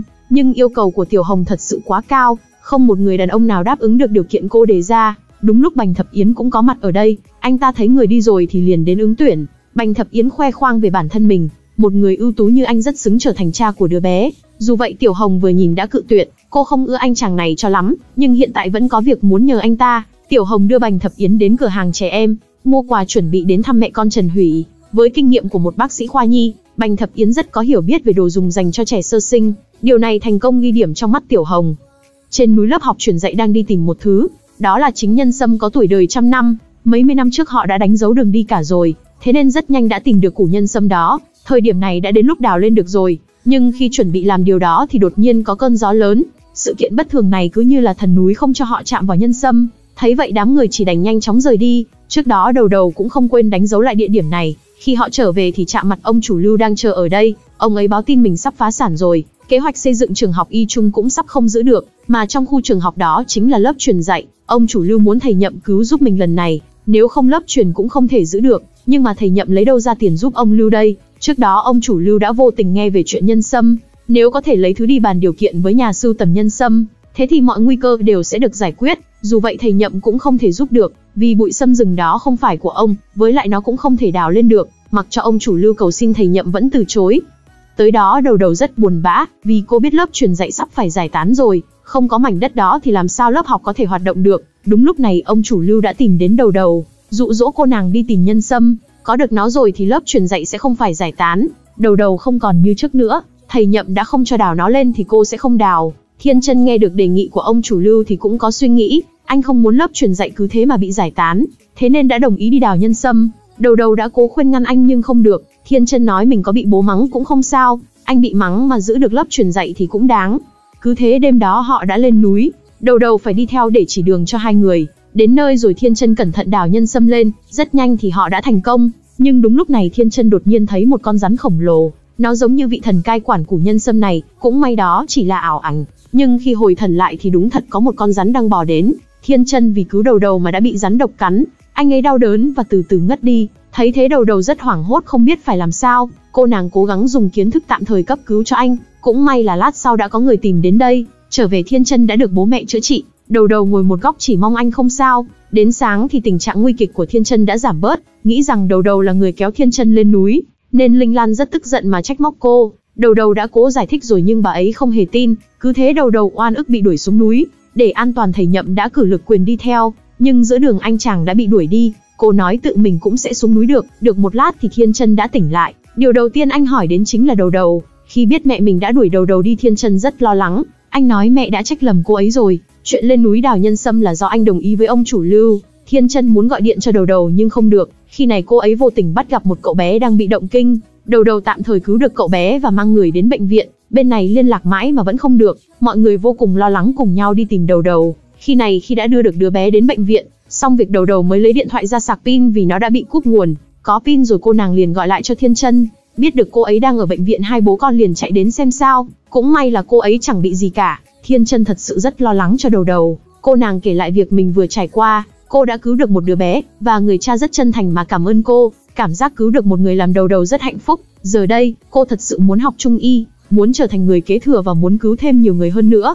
Nhìn thấy đồ đệ của mình có quyết tâm như thế, thầy Nhậm rất vui mừng. Cuối cùng thì sự khổ nhọc của ông cũng không lãng phí. Nhìn thấy hai người vui như thế, Thiên Chân cũng vui lây, nhưng khi trở về lớp học, họ lại thấy cảnh tượng các công nhân đang tháo dỡ nơi này. Ông chủ Lưu lúc này cũng chạy đến xin lỗi thầy Nhậm và Đầu Đầu. Trước đó ông ấy đã mang nhân sâm đi đàm phán rồi, nhưng chẳng hiểu sao mở ra lại không thấy nhân sâm đâu. Vì sự vô lý đó mà giờ đây không có cách nào cứu vãn được nữa. Ông chủ Lưu chỉ còn cách bán mảnh đất này đi. Đầu Đầu vô cùng tức giận muốn đập ông ấy một trận, nhưng giờ đây làm vậy cũng không được ích gì, họ chỉ có thể tìm nơi khác mà thôi. Để giải quyết vấn đề này, thầy Nhậm trực tiếp đề nghị bán đi căn nhà của mình, như vậy sẽ có tiền thuê một lớp học khác. Nghe vậy Linh Lan hoảng hốt, sao có thể nói bán nhà là bán nhà như thế được, thầy Nhậm chẳng bao giờ mang tiền về nhà, giờ đây lại còn muốn bán đi ngôi nhà duy nhất của hai vợ chồng. Dù ông không nghĩ cho tôi thì cũng phải nghĩ đến con trai chứ, Thiên Chân sắp đến tuổi lấy vợ rồi, đâu thể nào đến một ngôi nhà tử tế cũng không có. Bố Linh Lan nghe vậy thì rất đồng tình, không thể để cháu trai chịu thiệt thòi được, vậy thì bán ngôi nhà của ông đi. Linh Lan nghe vậy thì càng kinh ngạc hơn, bà ấy quay sang hỏi mẹ mình, thế nhưng mẹ của Linh Lan cũng rất hiểu chuyện nhỏ trong nhà bà ấy quyết định, còn chuyện lớn thế này thì giao cho chồng. Bố Linh Lan nghe vậy thì rất đắc ý, liền bảo vợ vào trong lấy sổ đỏ nhà mình ra, thế mà bà ấy thật sự vào trong lấy ra cuốn sổ đỏ. Linh Lan thật sự cảm thán, bà tự hỏi sao đàn ông trong gia đình này lại tùy tiện đến thế. Nhận lấy sổ đỏ của bố mẹ vợ, thầy Nhậm chân thành cảm ơn họ đã ủng hộ quyết định của mình. Tối đó khi chỉ còn lại hai vợ chồng, Linh Lan chế giễu chồng mình, hỏi ông không biết ngượng à, từng tuổi này rồi mà còn ăn bám bố mẹ. Thầy Nhậm tỏ ra mặt dày không quan tâm cho lắm. Khi này Linh Lan cũng mang sổ đỏ nhà mình ra, bà ấy nói muốn bán thì hãy bán của tôi đi, còn cuốn sổ đỏ kia thì phải trả lại cho bố mẹ. Thầy Nhậm rất thích thú khi thấy vợ mình như thế, ông cầm lên cuốn sổ đỏ của vợ và cảm ơn rối rít, thật sự cảm ơn phu nhân đã ủng hộ. Hai vợ chồng này tuy đã già nhưng vẫn còn rất mặn nồng. Hôm nay tại y quán, Lưu Tử Hoàng đã chạy đến đây tìm Đầu Đầu, không biết hai người nói chuyện gì mà lát sau Đầu Đầu đã đuổi đánh anh ta. Cô nàng mở ra chiếc hộp cho Thiên Chân xem, hóa ra củ nhân sâm này luôn nằm trong tay Lưu Tử Hoàng. Khi này anh ta cũng kể lại mọi chuyện, đêm đó Tử Hoàng vô tình nhìn thấy bố mình mang thứ này về, với dáng vẻ thận trọng đó của bố, Tử Hoàng liền đoán ra thứ ông mang về là bảo vật, vì vậy mà anh đã lén lấy đi, với mục đích mang tặng cho Đầu Đầu, để cảm ơn cô vì trước kia đã giúp anh theo đuổi ước mơ. Nghe được việc này Đầu Đầu trở nên bất lực, tên công tử bột này đã vô tình hại lớp kế thừa, nếu anh ta mang ra thứ này sớm thì mảnh đất đó có thể giữ lại rồi, nhưng giờ thì mọi thứ đã muộn, bị mắng một trận Tử Hoàng cũng không biết mình đã làm sai điều gì, muốn tặng quà cho người mình thích sao mà khó thế. Bên này thầy Nhậm đang chẩn bệnh cho một người nước ngoài, bà ấy đã bay nửa vòng trái đất đến đây để nhờ ông cứu giúp. Tên tiếng Trung của bà là Bạch Mạt Lị, từ khi phát hiện bệnh đến nay, Mạt Lị đã dùng mọi cách chữa rồi nhưng mãi không khỏi, khoa học hiện tại căn bản không thể chữa được bệnh của bà. Thầy Nhậm giờ đây là hy vọng duy nhất của Mạt Lị, bà ấy bằng lòng tin thầy Nhậm vô điều kiện. Một thời gian sau, Tiểu Hồng dựa vào mối quan hệ của mình, đã tìm giúp thầy một nơi rất phù hợp để mở lớp học. Tham quan nơi này một hồi, thầy Nhậm cũng công nhận nơi này rất tuyệt vời. Giờ đây phải nhanh chóng hoàn thành việc bán nhà để thuê lại nơi này. Trở lại tình trạng bệnh của Bạch Mạt Lị, sau một thời gian điều trị bà ấy đã khỏe hơn nhiều, nhưng hiện tại đột nhiên sốt cao 3 ngày liền không giảm. Bà ấy cương quyết không đến bệnh viện, mà một lòng để thầy Nhậm chữa bệnh cho mình. Sau khi chẩn đoán xong bệnh tình, thầy Nhậm không lo lắng bảo đây chỉ là dấu hiệu bình thường, tất cả đã nằm trong dự liệu của ông. Dạo gần đây Bành Thập Yến là người chăm sóc Mạt Lị, anh ta không tin những lời mà thầy Nhậm nói, là thần tiên hay sao mà lại biết trước bệnh nhân sẽ bị sốt. Hai người đôi co không ngừng. Không phải Bành Thập Yến không tôn trọng thầy Nhậm, nhưng với tư cách là một bác sĩ, anh phải hết sức thận trọng với tình trạng của bệnh nhân. Điều ưu tiên nhất hiện giờ là phải đưa bà Mạt Lị đến bệnh viện, không thể cứ mù quáng mà nghe theo lời vô căn cứ của thầy Nhậm được. Nhậm Tân Chính nghe vậy thì cũng không hề khó chịu, ông dùng hành động thực tế cho Bành Thập Yến xem, chỉ với một châm ngay cánh tay, thầy Nhậm đảm bảo Mạt Lị sẽ mau chóng hết sốt. Trong thời gian chờ đợi Đầu Đầu đã đi nấu cháo cho bệnh nhân, vốn dĩ nhà của Mạt Lị không có gạo, gạo này là do Đầu Đầu mang theo từ trước, không cần thầy Nhậm dặn dò, cô nàng có thể biết được nên chuẩn bị những gì. Sự chu đáo và tinh tế của Đầu Đầu đã đến mức thượng thừa, nhìn cô ấy cứ như Doraemon làm Thiên Chân rất ngạc nhiên. Sau một buổi thì cuối cùng Mạt Lị đã hạ sốt, đây là điều mà trong 2 ngày này Bành Thập Yến không làm được, nhưng giờ đây chỉ với một châm thầy nhậm đã có thể xử lý. Bành Thập Yến thật sự không phục, anh ta trước giờ học Tây y, mọi thứ liều lượng giáo trình đều theo tiêu chuẩn, thế mà thầy nhậm chỉ châm bừa một mũi đã có thể giải quyết, như vậy thì học theo kiểu gì được. Với sự ngổ ngáo này, Bành Thập Yến đã bị đầu đầu và Thiên Chân đập một trận. Xong việc thầy nhậm giải thích cho Bành Thập Yến hiểu, ông ấy không hề châm bừa, tất cả đều theo nguyên lý y học của Trung y, có thể nói ngắn gọn sốt cao là dấu hiệu tốt đối với Mạt Lị, bệnh tình của bà ấy từ nay sẽ có thể chữa khỏi. Lát sau Mạt Lị với tinh thần sảng khoái đã bước ra, bà ấy không biết nên cảm ơn thầy nhậm bằng cách nào. Đúng lúc biết tin lớp học của thầy nhậm gặp khó khăn, thế nên Mạt Lị đã quyên tặng một số tiền lớn cho lớp học. Lúc đầu thầy nhậm không thể nhận số tiền lớn này được, vì ông ấy sợ sẽ ảnh hưởng tới bà Mạt Lị, nhưng khi được cháu gái bà ấy nhắc đến gia thế khủng của gia đình, số tiền này đối với họ chẳng là gì cả, đơn giản dễ hiểu là nhà họ cực kỳ giàu có. Cứ thế mà thầy nhậm không còn áy náy gì nhận lấy số tiền này. Lát sau khi trở về, lúc này Linh Lan đang chuẩn bị đi ký hợp đồng bán nhà, thầy nhậm nói không cần bán nữa. Với vẻ mặt hào hứng ông nói mình đã có tiền rồi. Linh Lan nghe vậy thì cười phá lên, bà thật sự không tin chồng mình sẽ có số tiền lớn như vậy. Nhưng đến khi thấy tờ séc Linh Lan ngay lập tức sáng mắt, bà giờ đây phải đổi giọng với chồng mình rồi, không thể lên mặt với ông suốt ngày nữa. Có tiền rồi thầy nhậm nhanh chóng thuê lại nơi này, cả nhóm một lần nữa phải dọn dẹp lớp học mới. Để chuộc tội Tử Hoàng đã đến đây phụ dọn dẹp, mọi thứ phía trên cao đều do anh ta phụ trách. Qua ngày hôm sau mọi thứ đã xong xuôi, ngày mở lại lớp học rất nhộn nhịp, rất nhiều người mang quà đến tham dự, bà Tưởng cũng là một trong số đó. Từ khi được thầy nhậm chẩn bệnh đến nay đã 1 năm, bà Tưởng khí sắc hồng hào, nói bệnh của mình đã giảm bớt nhiều rồi, vẫn còn sống được thêm mấy năm nữa. Không những thế, sau một thời gian dài đi khắp nơi cùng các con, quan hệ gia đình của bà cũng trở nên tốt đẹp. Bà Tưởng thật sự rất biết ơn thầy nhậm. Tại đây ông đã có một buổi diễn thuyết đi vào lòng người, kể về quá trình mà y học cổ truyền hình thành. Lúc này tất cả mọi người từ trẻ đến già, từ cựu học sinh cho tới các bệnh nhân thầy nhậm đã chữa khỏi đều có mặt, họ chăm chú nghe từng lời mà ông phát biểu. Chỉ có Triệu Lực Quyền là không có mặt, anh ta hiện giờ lại cắm đầu vào việc làm thêm, dành hết mọi thời gian kiếm tiền phụ giúp gia đình. Đúng lúc đang làm việc lại chạm mặt hiệu trưởng Ngô.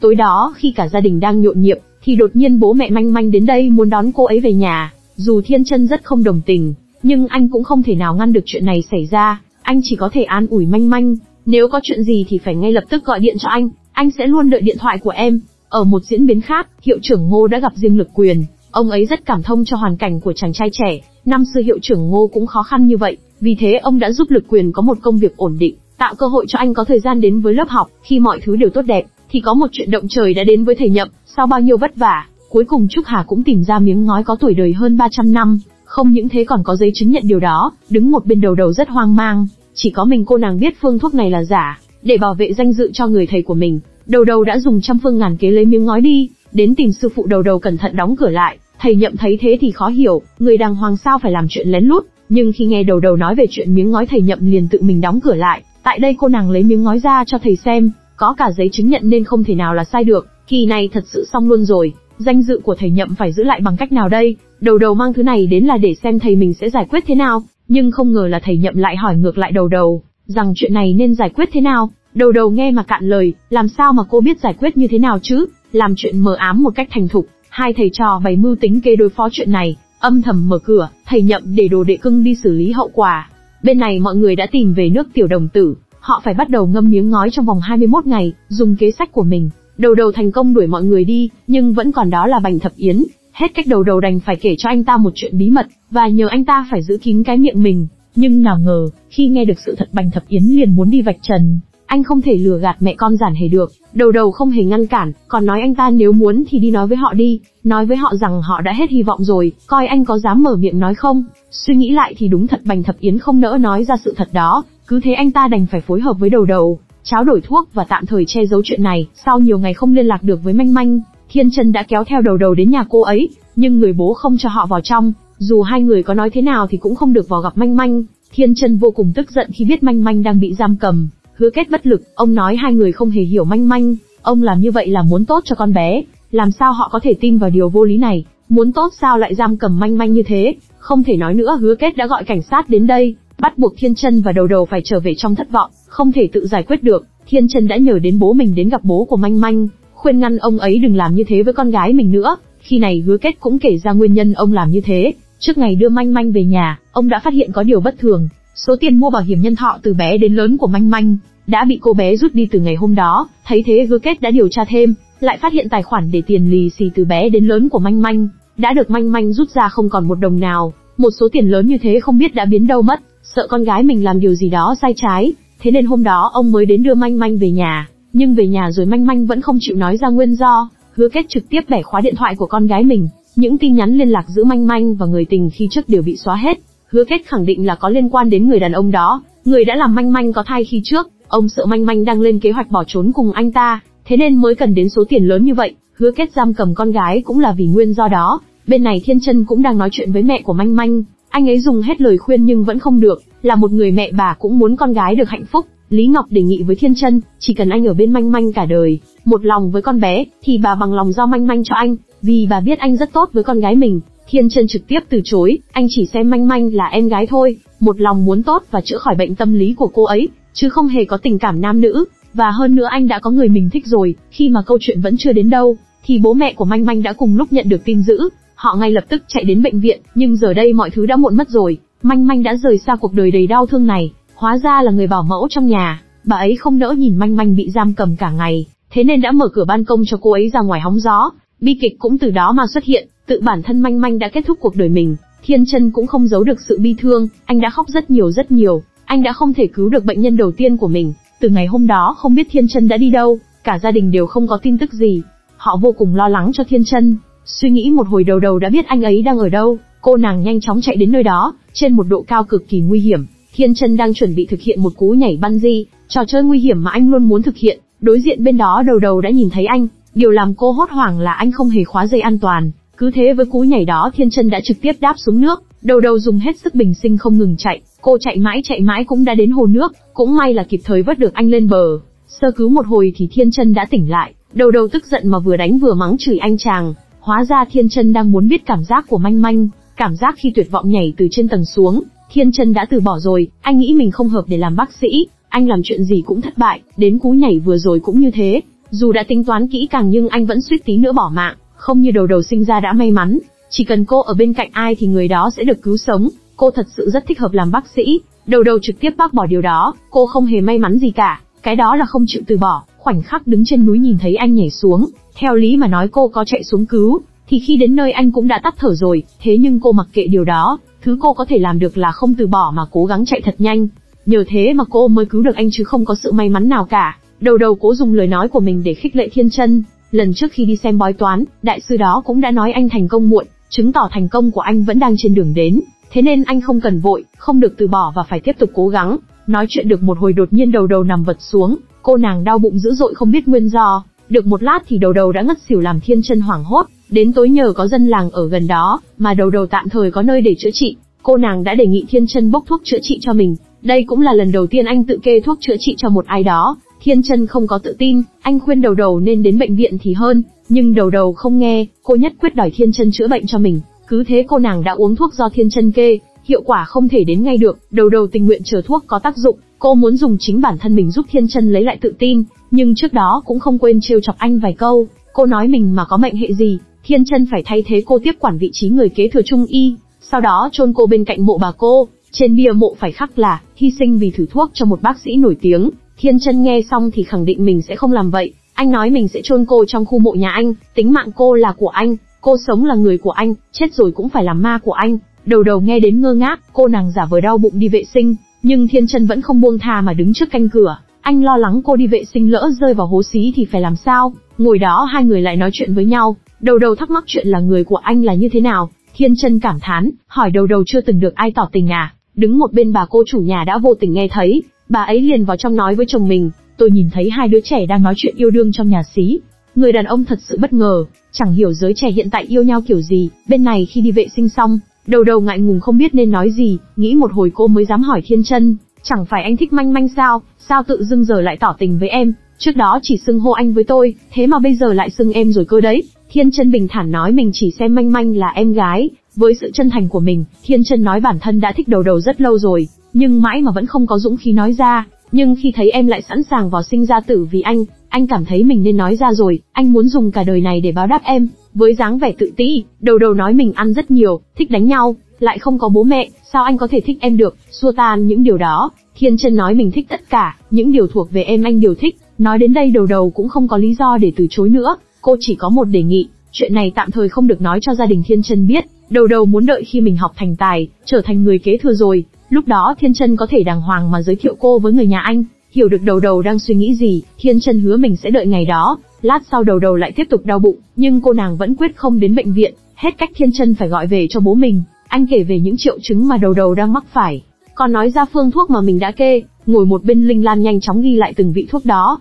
Sau khi nghe xong thầy Nhậm có chút hoảng, hỏi con trai sao lại dùng thuốc mạnh như thế. Thiên Chân nói là do đầu đầu bị bệnh cấp tính, nên anh nghĩ phải kê thuốc mạnh hơn. Thầy Nhậm trách con trai mình đang làm bừa, ông nói mau chóng đưa đầu đầu đến bệnh viện cấp cứu. Nghe bạn trai mình bị mắng, đầu đầu trực tiếp tắt máy. Cô khẳng định mình sẽ không đến bệnh viện. Đầu đầu còn nói Thiên Chân phải tin vào chính mình. Bên này thầy Nhậm cũng đang rất khó xử, ông cũng không dám chắc phương thuốc Thiên Chân kê có hiệu quả hay không. Thế là trong đêm khuya ông đã tìm đến bố vợ, nhờ sư phụ xem giúp phương thuốc mà Thiên Chân kê. Sau khi xem xét, bố Linh Lan nói phương thuốc này rất chuẩn, thích hợp dùng cho người như đầu đầu. Sau khi nghe lời nhận xét từ sư phụ mình, thầy Nhậm phần nào đã có chút yên tâm. Bên này, Thiên Chân và đầu đầu vẫn đang cãi nhau về chuyện có đi bệnh viện hay không. Đầu đầu rất khó chịu, nói rằng trước khi yêu nhau họ phải đặt ra quy tắc, không có quy tắc hai người chẳng thể yêu nhau được. Từ nay việc lớn sẽ nghe theo cô, việc nhỏ nghe theo anh, còn về chuyện việc có lớn hay không cũng do em quyết định. Hôm nay là chuyện lớn liên quan đến sinh tử, đầu đầu quyết định mình sẽ không đến bệnh viện. Nhờ sự kiên quyết đó mà 2 ngày sau đầu đầu đã khỏe hẳn. Nhưng hiện tại hai người vẫn chưa thể quay về, vì người dân trong làng ai ai cũng muốn Thiên Chân chẩn bệnh cho, để trả ơn việc họ cho mình ở nhờ mấy ngày nay, nên Thiên Chân đã đồng ý và ở lại xem bệnh cho từng người.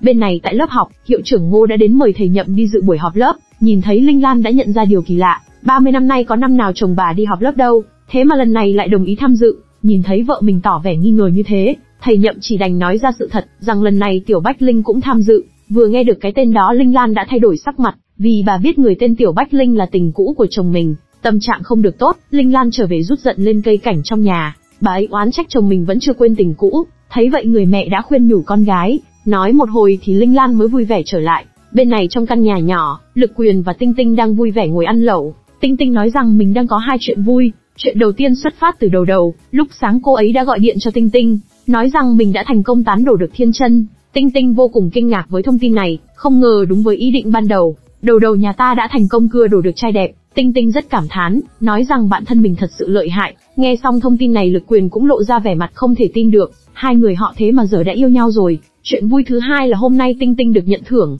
cô nàng đã mua tặng Lực Quyền một bộ đồ vest, bộ đồ sẽ giúp anh tự tin hơn khi đi làm. Nhìn Tinh Tinh lo cho mình như thế, không biết suy nghĩ thế nào, mà Lực Quyền đã thốt ra câu hay là chúng ta cũng hẹn hò đi. Sự tự nhiên đã bị phá vỡ bởi câu nói này. Sau khi bình tĩnh lại, hai người đã ngồi xuống trò chuyện. Tinh Tinh không giấu chuyện mình cũng thích Lực Quyền, nhưng vẫn là lý do cũ, điều kiện của hai người không thích hợp ở bên nhau, quanh qua quẩn lại vẫn là câu chuyện cơm áo gạo tiền. Tinh Tinh dùng lý do này để từ chối Lực Quyền. Những lời nói thẳng thừng đó đã đưa Lực Quyền trở về hiện thực, anh cũng không có gì để phản bác Tinh Tinh, đúng thật là anh chẳng có điều kiện để với tới tình yêu.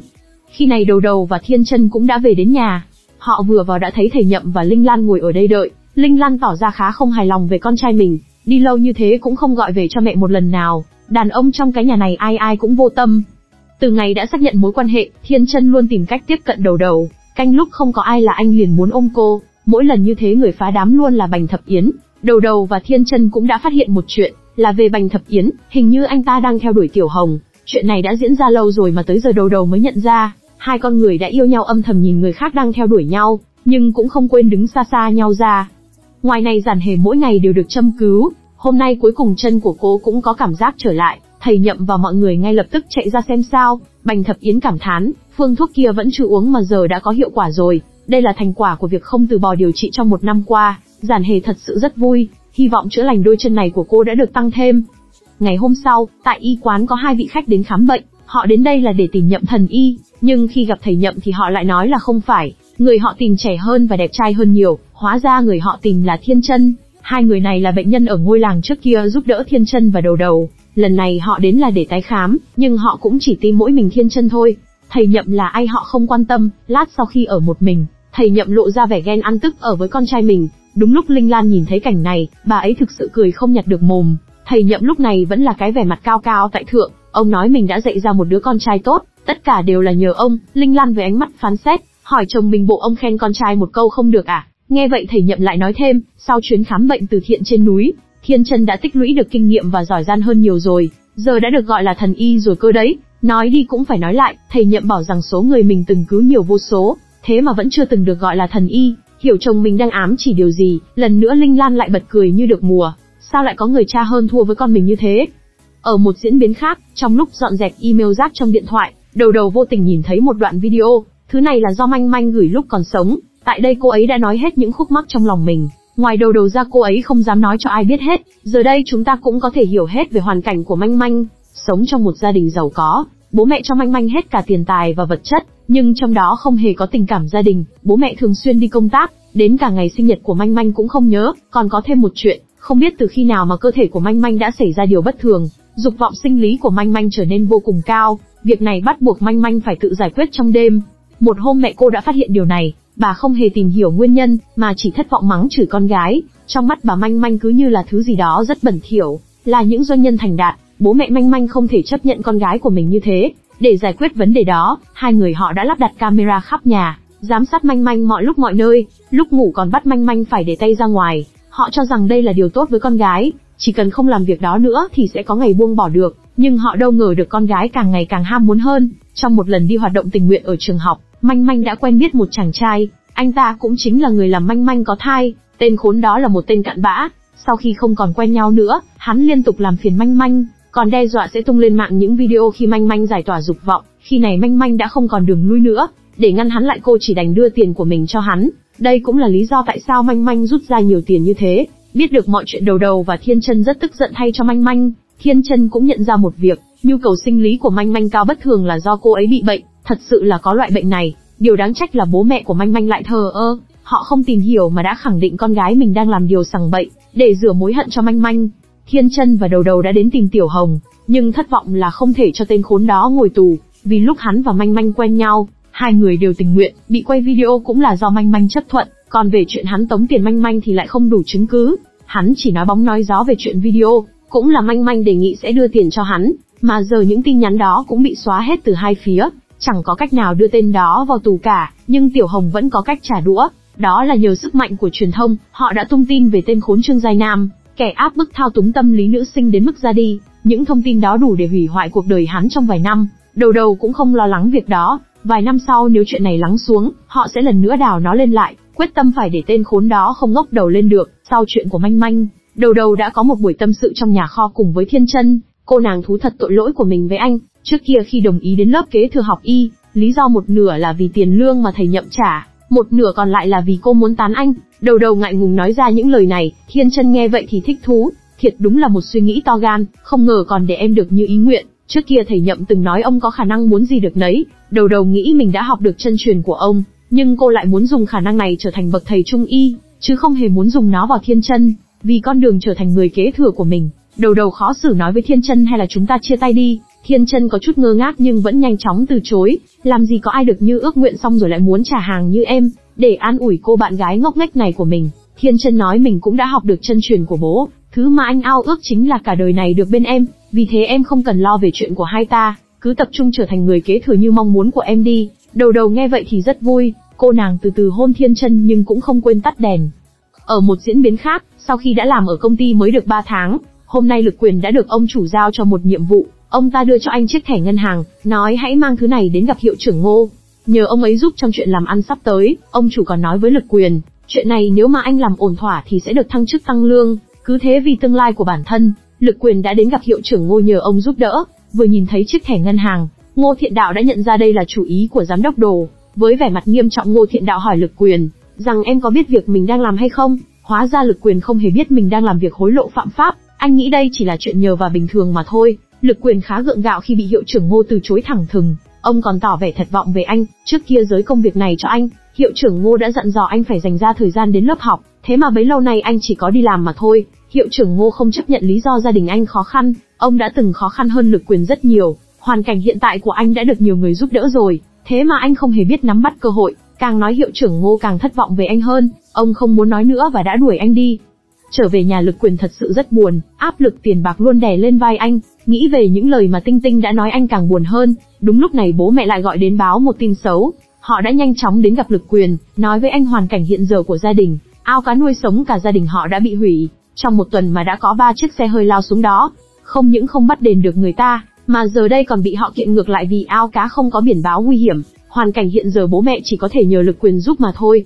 Khác với hoàn cảnh của anh, bên này cả gia đình đang chúc mừng sinh nhật cho Đầu Đầu. Lúc đầu cô nàng vui vẻ hát chúc mừng sinh nhật, nhưng lại không biết đây là sinh nhật của ai. Khi ông ngoại nói đây là sinh nhật của cô thì cô lại càng bất ngờ hơn. Đầu đầu là trẻ mồ côi, đến cô còn không biết sinh nhật của mình thì làm sao ông ngoại biết được. Nhưng chuyện đó không hề quan trọng, cứ coi như ngày hôm nay là sinh nhật của con đi. Dù không hiểu lắm nhưng đầu đầu vẫn rất vui. Hôm nay là lần đầu tiên cô được đón sinh nhật, đầu đầu ước nguyện mình sẽ được trở thành người kế thừa. Nghe vậy Thiên Chân liền hỏi, sao em không ước có một người tâm đầu ý hợp bên nhau đến già, cuộc đời đâu chỉ có việc trở thành người kế thừa. Nghe Thiên Chân nói vậy đầu đầu ngại ngùng nói mình đã ước rồi. Lát sau đến tiết mục ăn bánh kem, ông ngoại được chia một phần nhỏ xíu thì không vui được, hóa ra là ông ấy muốn ăn bánh kem, thế nên mới cùng Thiên Chân bày ra buổi tiệc sinh nhật này. Vì có tuổi rồi nên cả nhà không ai cho ông ăn thứ này, cố tình bày mưu tính kế rồi mà vẫn không được ăn. Biết rõ ý định của ông ngoại Thiên Chân, nên đầu đầu đã chia một phần nhỏ bánh kem của mình cho ông. Chỉ nhiêu đó thôi mà ông đã rất hạnh phúc. Khi này Thiên Chân còn cho ông thêm một miếng nữa,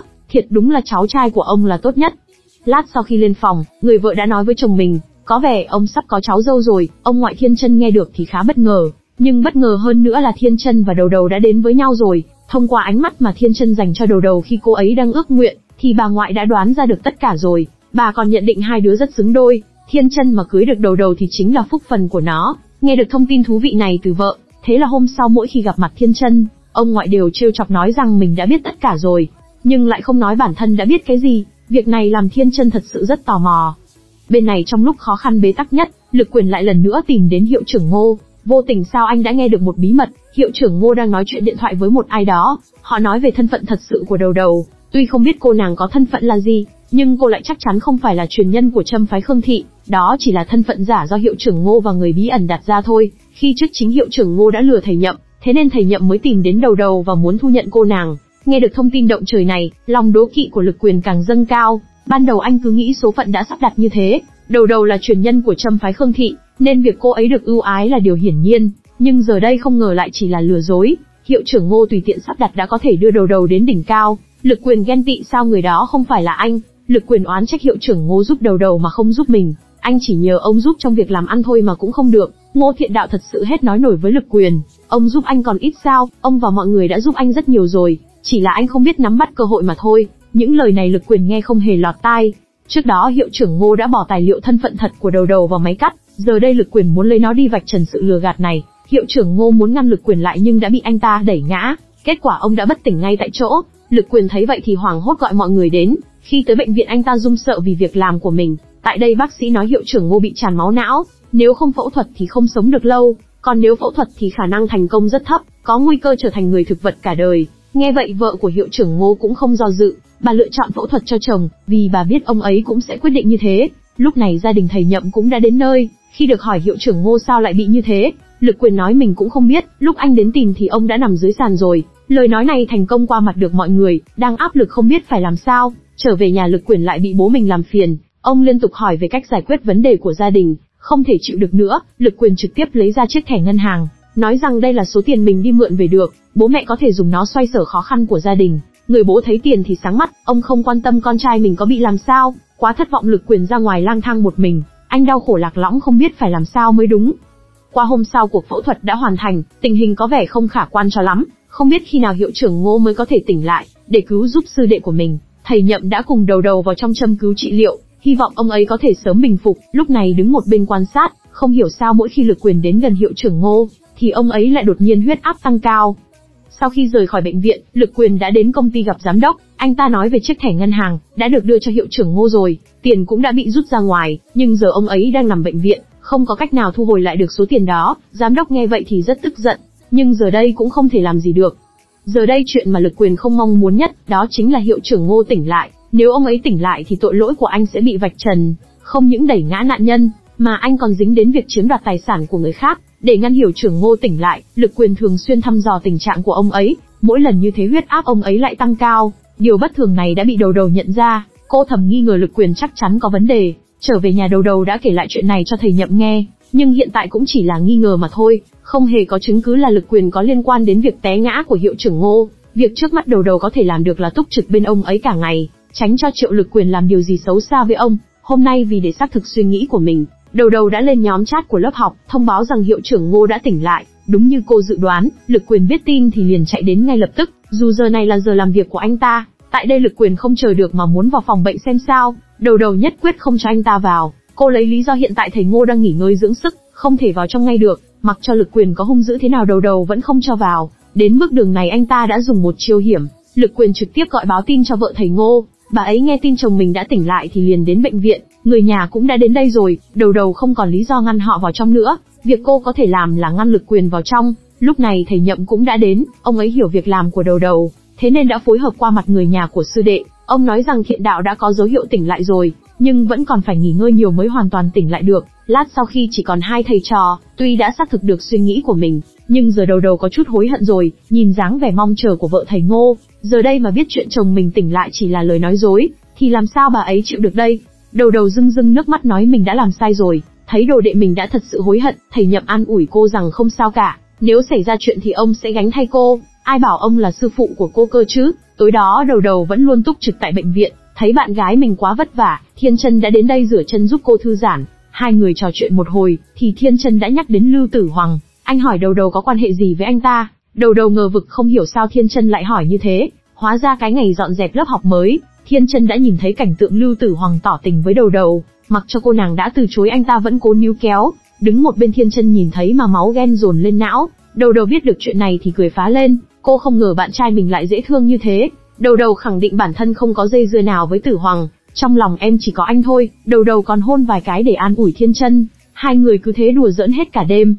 Qua hôm sau Lực Quyền lại lần nữa đưa người nhà của thầy Ngô đến đây, thấy thế đầu chỉ có cách diện lý do nói rằng thầy Ngô cần nghỉ ngơi, ngay lập tức phản bác điều này. Lực Quyền hỏi có phải thầy Ngô chưa tỉnh không? Anh ta nghi ngờ việc thầy Ngô tỉnh lại là do đầu nói dối. Bị bắt thóp thế này đầu cũng không biết phải làm sao. Bất ngờ khi này y tá đã thông báo thầy Ngô đã tỉnh lại, kịp thời tỉnh lại thế này đã cứu đầu một bàn thua trông thấy. Nhưng dường như ông ấy vẫn có chút mơ màng. Lát sau thì thầy Nhậm đã đến đây, vừa nhìn thấy sư phụ mình, đầu đã vỡ òa không kìm được cảm xúc. Cô nàng khóc lóc thông báo với thầy người đã tỉnh rồi. Đầu thật sự rất vui mừng, nếu mà thầy Ngô không tỉnh lại, thì cô cũng không biết ăn nói làm sao với người nhà thầy ấy. Tình hình có vẻ đã ổn rồi, nhưng hiện tại thầy Ngô vẫn chưa nói chuyện được, ông ấy cần nghỉ ngơi nhiều hơn để bình phục. Người đã tỉnh lại rồi, giờ đây Lực Quyền phải làm liều thôi. Anh ta đã giả danh bạn trai của đầu, gọi cho y tá kêu cô ấy xuống tầng lấy đồ ăn. Cứ thế đầu đã bị lừa rời khỏi phòng bệnh của thầy Ngô. Người đi rồi Lực Quyền đã lẻn vào đây, anh ta dùng một chiếc khăn ướt muốn hạ sát hiệu trưởng Ngô. Bên này đầu dường như đã nhận ra điều bất thường, cô ấy lập tức gọi cho Thiên Chân hỏi anh ấy đã đến bệnh viện sao. Nghe được Thiên Chân nói không có đến, đầu liền hốt hoảng trở về phòng bệnh. Khi đến nơi đầu liền chạy vào kéo Lực Quyền ra, anh ta vẫn giả vờ nói mình chỉ muốn lau mặt cho thầy mà thôi, không thèm nghe lời bao biện này. Đầu trực tiếp đuổi Lực Quyền đi. Sau chuyện này đầu càng cảnh giác hơn, cô nàng không chịu ngủ mà túc trực cả đêm hôm đó. Sáng sớm, lúc này Lực Quyền lại kéo mọi người trong lớp học đến đây, với ý định muốn vào thăm thầy Ngô. Một người đang cần nghỉ ngơi mà vào thăm đông như thế này, đây chẳng khác nào là cản trở việc hồi phục. Đầu cương quyết không cho ai vào hết, dù có bị Lực Quyền công kích bằng lời nói cô vẫn không cho vào.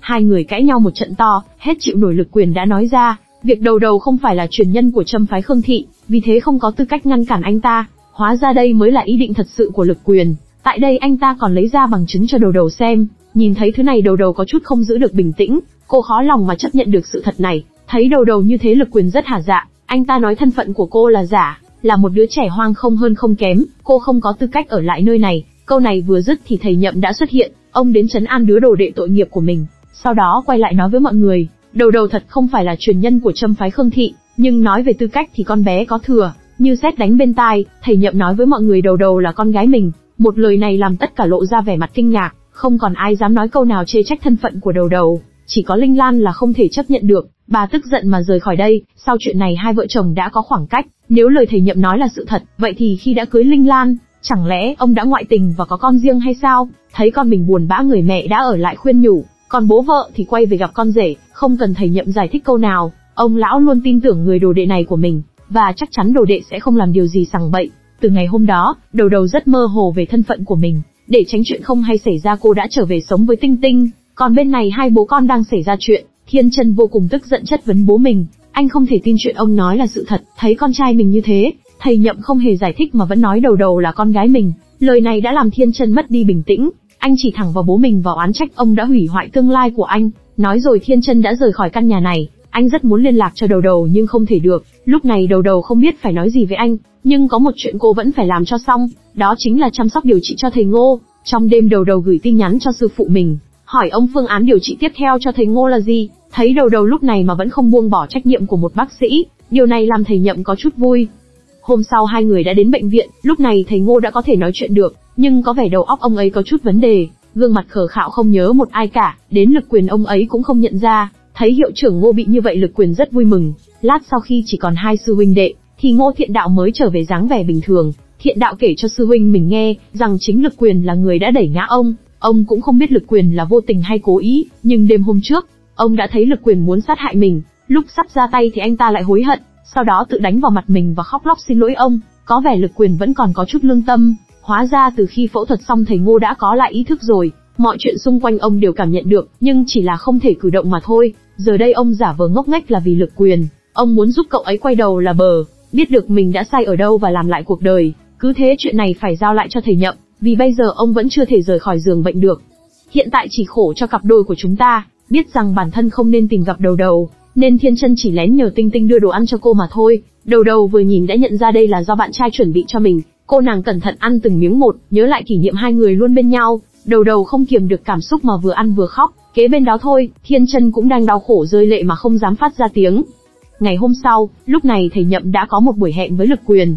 Hai người nói chuyện vòng vo một hồi, thì thầy Nhậm đã hỏi Lực Quyền một câu: "Hôm nay em có chuyện gì muốn nói với thầy không? Nói rồi thầy sẽ hứng chịu thay em." Nghĩ kỹ rồi hẵng nói, lời này làm Lực Quyền bất ngờ chưa thể nói được gì. Thấy anh cứ mãi do dự, thầy Nhậm đã cho anh xem một bài thơ. Đây là bài thơ mà hiệu trưởng Ngô từng ghi chép, ngụ ý trong đó là khuyên một người quay đầu là bờ. Sau khi đọc xong, Lực Quyền rưng rưng nước mắt, anh từ từ cúi đầu nói một câu rằng em đã làm sai rồi. Bên này khi đang làm việc, người trong thôn khi trước đã gọi điện cho Thiên Chân, nói rằng ở đây đột nhiên có rất nhiều bệnh nhân đều bị cảm cúm. Điều kỳ lạ là chị mãi vẫn không khỏi, việc này cần Thiên Chân đến đây một chuyến xem sao. Nhìn sắc trời không bình thường, quá nhiều kim, ông ngoại của Thiên Chân nhận định có vẻ đại dịch sắp đến, để đề phòng gia đình họ cần phải chuẩn bị ít thuốc. Quay về bên này, được một lúc thì Lực Quyền đã kể ra hết tội lỗi của mình. Dù sao thì tội của anh cũng không nặng nề cho lắm, đẩy ngã hiệu trưởng Ngô chỉ là vô tình chứ không cố ý. Còn về việc chiếm đoạt số tiền kia là vì cứu giúp gia đình. Điều đáng trách duy nhất là trước đó Lực Quyền không dám đối mặt nhận sai. Giờ đây dưới sự cảm hóa của thầy Ngô và thầy Nhậm, anh ta cuối cùng cũng biết mình sai ở đâu rồi. Để Lực Quyền có thể làm lại cuộc đời mình, thầy Nhậm đã cho Lực Quyền mượn tiền trả lại cho vị giám đốc kia. Từ nay anh phải thay đổi và tiến về phía trước. Lực Quyền chân thành cảm ơn người thầy của mình, anh hứa rằng mình sẽ làm được điều đó. Trước khi đi khám bệnh cho dân làng ở trên núi, Thiên Chân đã đến bệnh viện gọi điện cho Đầu Đầu. Anh nhắn nhủ vài câu và nói mình sẽ mau chóng trở về. Sau khi tắt máy, Đầu Đầu nhanh chóng chạy ra cửa sổ, nhìn bóng dáng anh rời đi cô khó mà kiềm được cảm xúc. Rất nhanh Thiên Chân đã đến nơi, tại đây mọi thứ thật sự không ổn chút nào. Đã một thời gian Thiên Chân cố gắng điều trị mà vẫn không xong, tình trạng chung của mọi người là dần dần mất đi vị giác, cảm thấy tình hình ngày càng căng thẳng, nên thầy Nhậm đã đích thân chuẩn bị đến giúp con trai. Ông để vợ mình ở lại đây chăm sóc cho bố mẹ, dù hai người vẫn chưa làm hòa, nhưng khi thấy chồng rời đi Linh Lan vẫn rất buồn. Tại đây hai bố con đã cùng nhau trị liệu cho mọi người. Dần dần thời gian trôi đi, bệnh dịch đã lây lan khắp cả nước. Trên núi này hiện tại vẫn có thể kiểm soát được, nên thầy Nhậm đã để lại cho Thiên Chân lo liệu, còn ông phải mau chóng đến thành phố giúp đỡ, chính xác hơn là thành phố Vũ Hán. Nói đến đây có vẻ mọi người cũng biết là đại dịch gì rồi chứ. Ở nhà mọi người vẫn thường xuyên liên lạc với nhau, chuyện mà thầy Nhậm đã đến Vũ Hán cũng không giấu được lâu. Lần này ông đi thật sự nguy hiểm, nhưng Linh Lan cũng không hề oán trách ông, bà biết điều mà chồng mình làm là đúng. Hiện tại họ phải đồng tâm hiệp lực chiến đấu với đại dịch trước mắt, nhưng quả thật là quá khó khăn, bệnh nhân càng ngày nhiều, mà bệnh viện lại thứ gì cũng thiếu, bao gồm thuốc thang, dụng cụ y tế và nhân lực. Thời điểm này cũng đến lúc Lực Quyền lấy công chuộc tội rồi, anh ấy chấp nhận đến Vũ Hán giúp một phần lực. Trước khi đi anh đã đến tìm gặp và tạm biệt Tinh Tinh, dù đã khẳng định hai người không thể bên nhau, nhưng khi anh đi Tinh Tinh vẫn rất luyến tiếc. Đại dịch khi này đã đến thời kỳ kiểm soát, mọi nơi mọi nhà đều phải cách ly, tránh tình trạng lây bệnh đến mức thấp nhất. Giờ đây mỗi người đều giúp sức, Lực Quyền và thầy Nhậm thì ở Vũ Hán chữa bệnh, một mình Thiên Chân lo cho dân làng trên núi. Bành Thập Yến và Tiểu Hồng phụ trách tiếp tế lương thực và dụng cụ y tế. Vì cách ly rồi nên Đầu Đầu chỉ có thể ở lại chăm sóc thầy Ngô. Với khối lượng công việc dày đặc, dần dần sức khỏe của thầy Nhậm đã không chịu được. Nghe tin chồng mình lao lực đến mức ngất đi, Linh Lan lo lắng sợ hãi vô cùng. Giờ đây bà cũng không biết phải làm sao. Vũ Hán phong tỏa rồi sao có thể đến đó được. Lúc này người bố đã lấy ra giấy mời của cục y tế. Có nó rồi, với tư cách là bác sĩ Linh Lan có thể đến Vũ Hán. Ngay lập tức bà đã lên đường đến bên chồng mình. Trong bộ đồ bảo hộ, thầy Nhậm đã nhìn thấy vợ. Câu đầu tiên ông hỏi là sao bà lại đến đây. Hai người cũng không có thời gian nói chuyện nhiều. Bệnh nhân mà thầy Nhậm phụ trách từ nay Linh Lan sẽ lo liệu hết. Việc của ông là phải nghỉ ngơi dưỡng bệnh.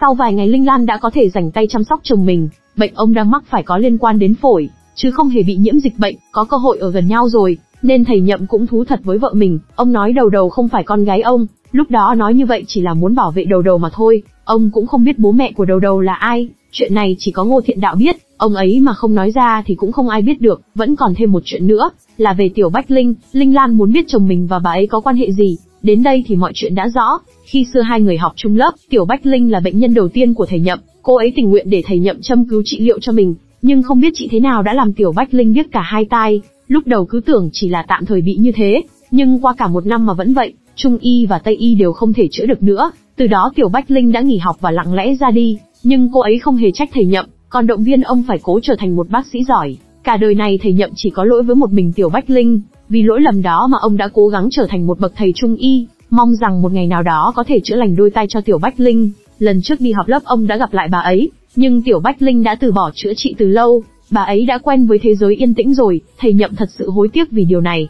Thấy chồng mình như thế, Linh Lan rất xót xa. Bao nhiêu năm nay ông đã quá mệt mỏi rồi, ôm lấy tội lỗi đó suốt hơn nửa đời người mà không chia sẻ cho ai biết, đến bà ông cũng không thèm nói. Nghĩ đến đây Linh Lan càng xót xa cho chồng mình hơn. Giờ thì bà cũng đã hiểu tại sao ông luôn nghiêm khắc với con trai. Hóa ra ông không muốn Thiên Chân mắc phải sai lầm như mình. Một khi đã sai rồi thì sẽ hối hận cả cuộc đời, bỏ qua những chuyện không vui. Không biết lấy từ đâu ra, thầy Nhậm đã tặng vợ mình một bông hoa nhân ngày 8 tháng 3. Linh Lan rất hạnh phúc vì sự bất ngờ này. Tiện thể thầy Nhậm cũng nhắc đến một chuyện này dường như Linh Lan không hề nhớ, đó là lần đầu tiên hai người gặp nhau. Với chiếc váy màu xanh, Linh Lan đạp xe suýt tông phải thầy Nhậm, lần đó cứ như trúng tiếng sét ái tình. Vì thế mà thầy Nhậm đã dùng cả đời này để nói với Linh Lan rằng ông rất yêu bà. Nghe được lời xến xẩm này, Linh Lan ngại ngùng không giấu được niềm vui. Làm được vợ mình vui rồi, thầy Nhậm lại nói thêm một chuyện, đầu đầu không phải là con gái của ông, nhưng có thể đầu đầu sẽ là con dâu của nhà chúng ta. Nghe được tin này, Linh Lan ngơ ngàng. Bà hỏi sao chồng mình lại biết việc đó, hóa ra đều là do thái độ phản ứng của Thiên Chân trước kia. Khi nghe ông nói đầu đầu là con gái ông, từ cái thái độ đó thầy Nhậm đã đoán ra tình cảm của con trai mình. Lúc đầu nghe thì có hơi bất ngờ một xíu, nhưng suy nghĩ lại Linh Lan cũng thấy đầu đầu rất tốt, rất xứng làm con dâu của bà. Thầy Nhậm nói mình tạm thời sẽ không giải thích chuyện đầu đầu không phải con ông, chuyện này để cho Linh Lan nói, tiện thể cải thiện mối quan hệ mẹ chồng nàng dâu. Bên này hai bạn trẻ của chúng ta, ngày ngày vẫn nhắn tin trò chuyện với nhau, nhưng vẫn luôn tránh né việc hai người họ có phải anh em hay không. Một thời gian dài dần trôi đi, khi này mọi thứ đã trở về bình thường, dịch bệnh đã giảm dần không còn là một vấn đề lớn nữa, y quán cũng chính thức khai trương trở lại hoạt động. Lưu Tử Hoàng dẫn đầu nhóm nhảy chúc mừng ngày vui này, anh ta không bỏ lỡ cơ hội tiếp cận đầu đầu, trực tiếp kéo cô nàng vào nhảy cùng. Thấy thế Thiên Chân liền có mặt ngăn lại, muốn nhảy thì tôi sẽ nhảy cùng anh. Bất ngờ là Thiên Chân nhảy cũng không thua kém gì Tử Hoàng. Lát sau tại đây đã có một màn tỏ tình, mang theo sự chân thành, Bành Thập Yến đã quỳ xuống. Anh dõng dạc hỏi Tiểu Hồng, em có bằng lòng làm mẹ của con anh không? Trên sợi dây lúc này là một chiếc nhẫn cầu hôn, mọi người cũng giúp đỡ anh, đồng loạt hô vang rằng hãy lấy anh ấy đi. Tiểu Hồng hạnh phúc nhận lấy chiếc nhẫn này, đồng nghĩa với việc hai người đã chính thức thành đôi. Bành Thập Yến vui mừng ôm lấy người mình yêu, thấy chuyện vui như thế Tử Hoàng cũng muốn làm theo. Ngay tại đây anh muốn tỏ tình với đầu đầu một lần nữa, nhưng khi này đã có một giọng nói cất lên. Linh Lan hỏi Tử Hoàng rằng cậu muốn đào góc tường của con trai tôi à? Nghe vậy Tử Hoàng ngơ ngác, hỏi chẳng phải Thiên Chân và đầu đầu là người một nhà sao? Linh Lan bảo dĩ nhiên là người một nhà rồi, đầu đầu là con dâu nhà chúng tôi, thế cũng là con gái nhà tôi rồi. Thầy Nhậm không hề nói sai, nghe mẹ mình nói vậy Thiên Chân rất vui, anh bước ra đối diện với đầu đầu. Hai người hạnh phúc ôm nhau mà không còn cản trở gì nữa, dưới sự chúc phúc của mọi người họ đã có cuộc tình trọn vẹn. Câu chuyện vẫn chưa kết thúc, thời gian sau đó đầu đầu vẫn tiếp tục với việc học Trung y, rất nhanh đã đến kỳ sát hạch bác sĩ y học cổ truyền. Với khả năng của mình, đầu đầu thành công vượt qua kỳ sát hạch, chính thức trở thành một bác sĩ thực thụ.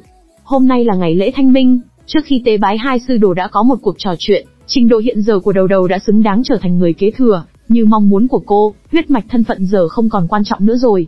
Dù đầu đầu có là con của ai thì cô vẫn là tài giỏi như thế, nhờ có người thầy hết lòng dạy dỗ, kiên nhẫn không từ bỏ mà đầu đầu đã có ngày hôm nay. Trong lần tế bái lần này, đầu đầu không còn phá phách nữa đứng ra chủ trì buổi lễ. Bộ phim Hậu Lãng đến đây cũng đã hết, một bộ phim quá là ý nghĩa, các bạn có cảm nhận thế nào? Hãy để lại dưới phần bình luận để mình biết với nhé. Nếu thấy hay thì cho Chệch một like nha. Giờ thì chào tạm biệt cả nhà, bye bye.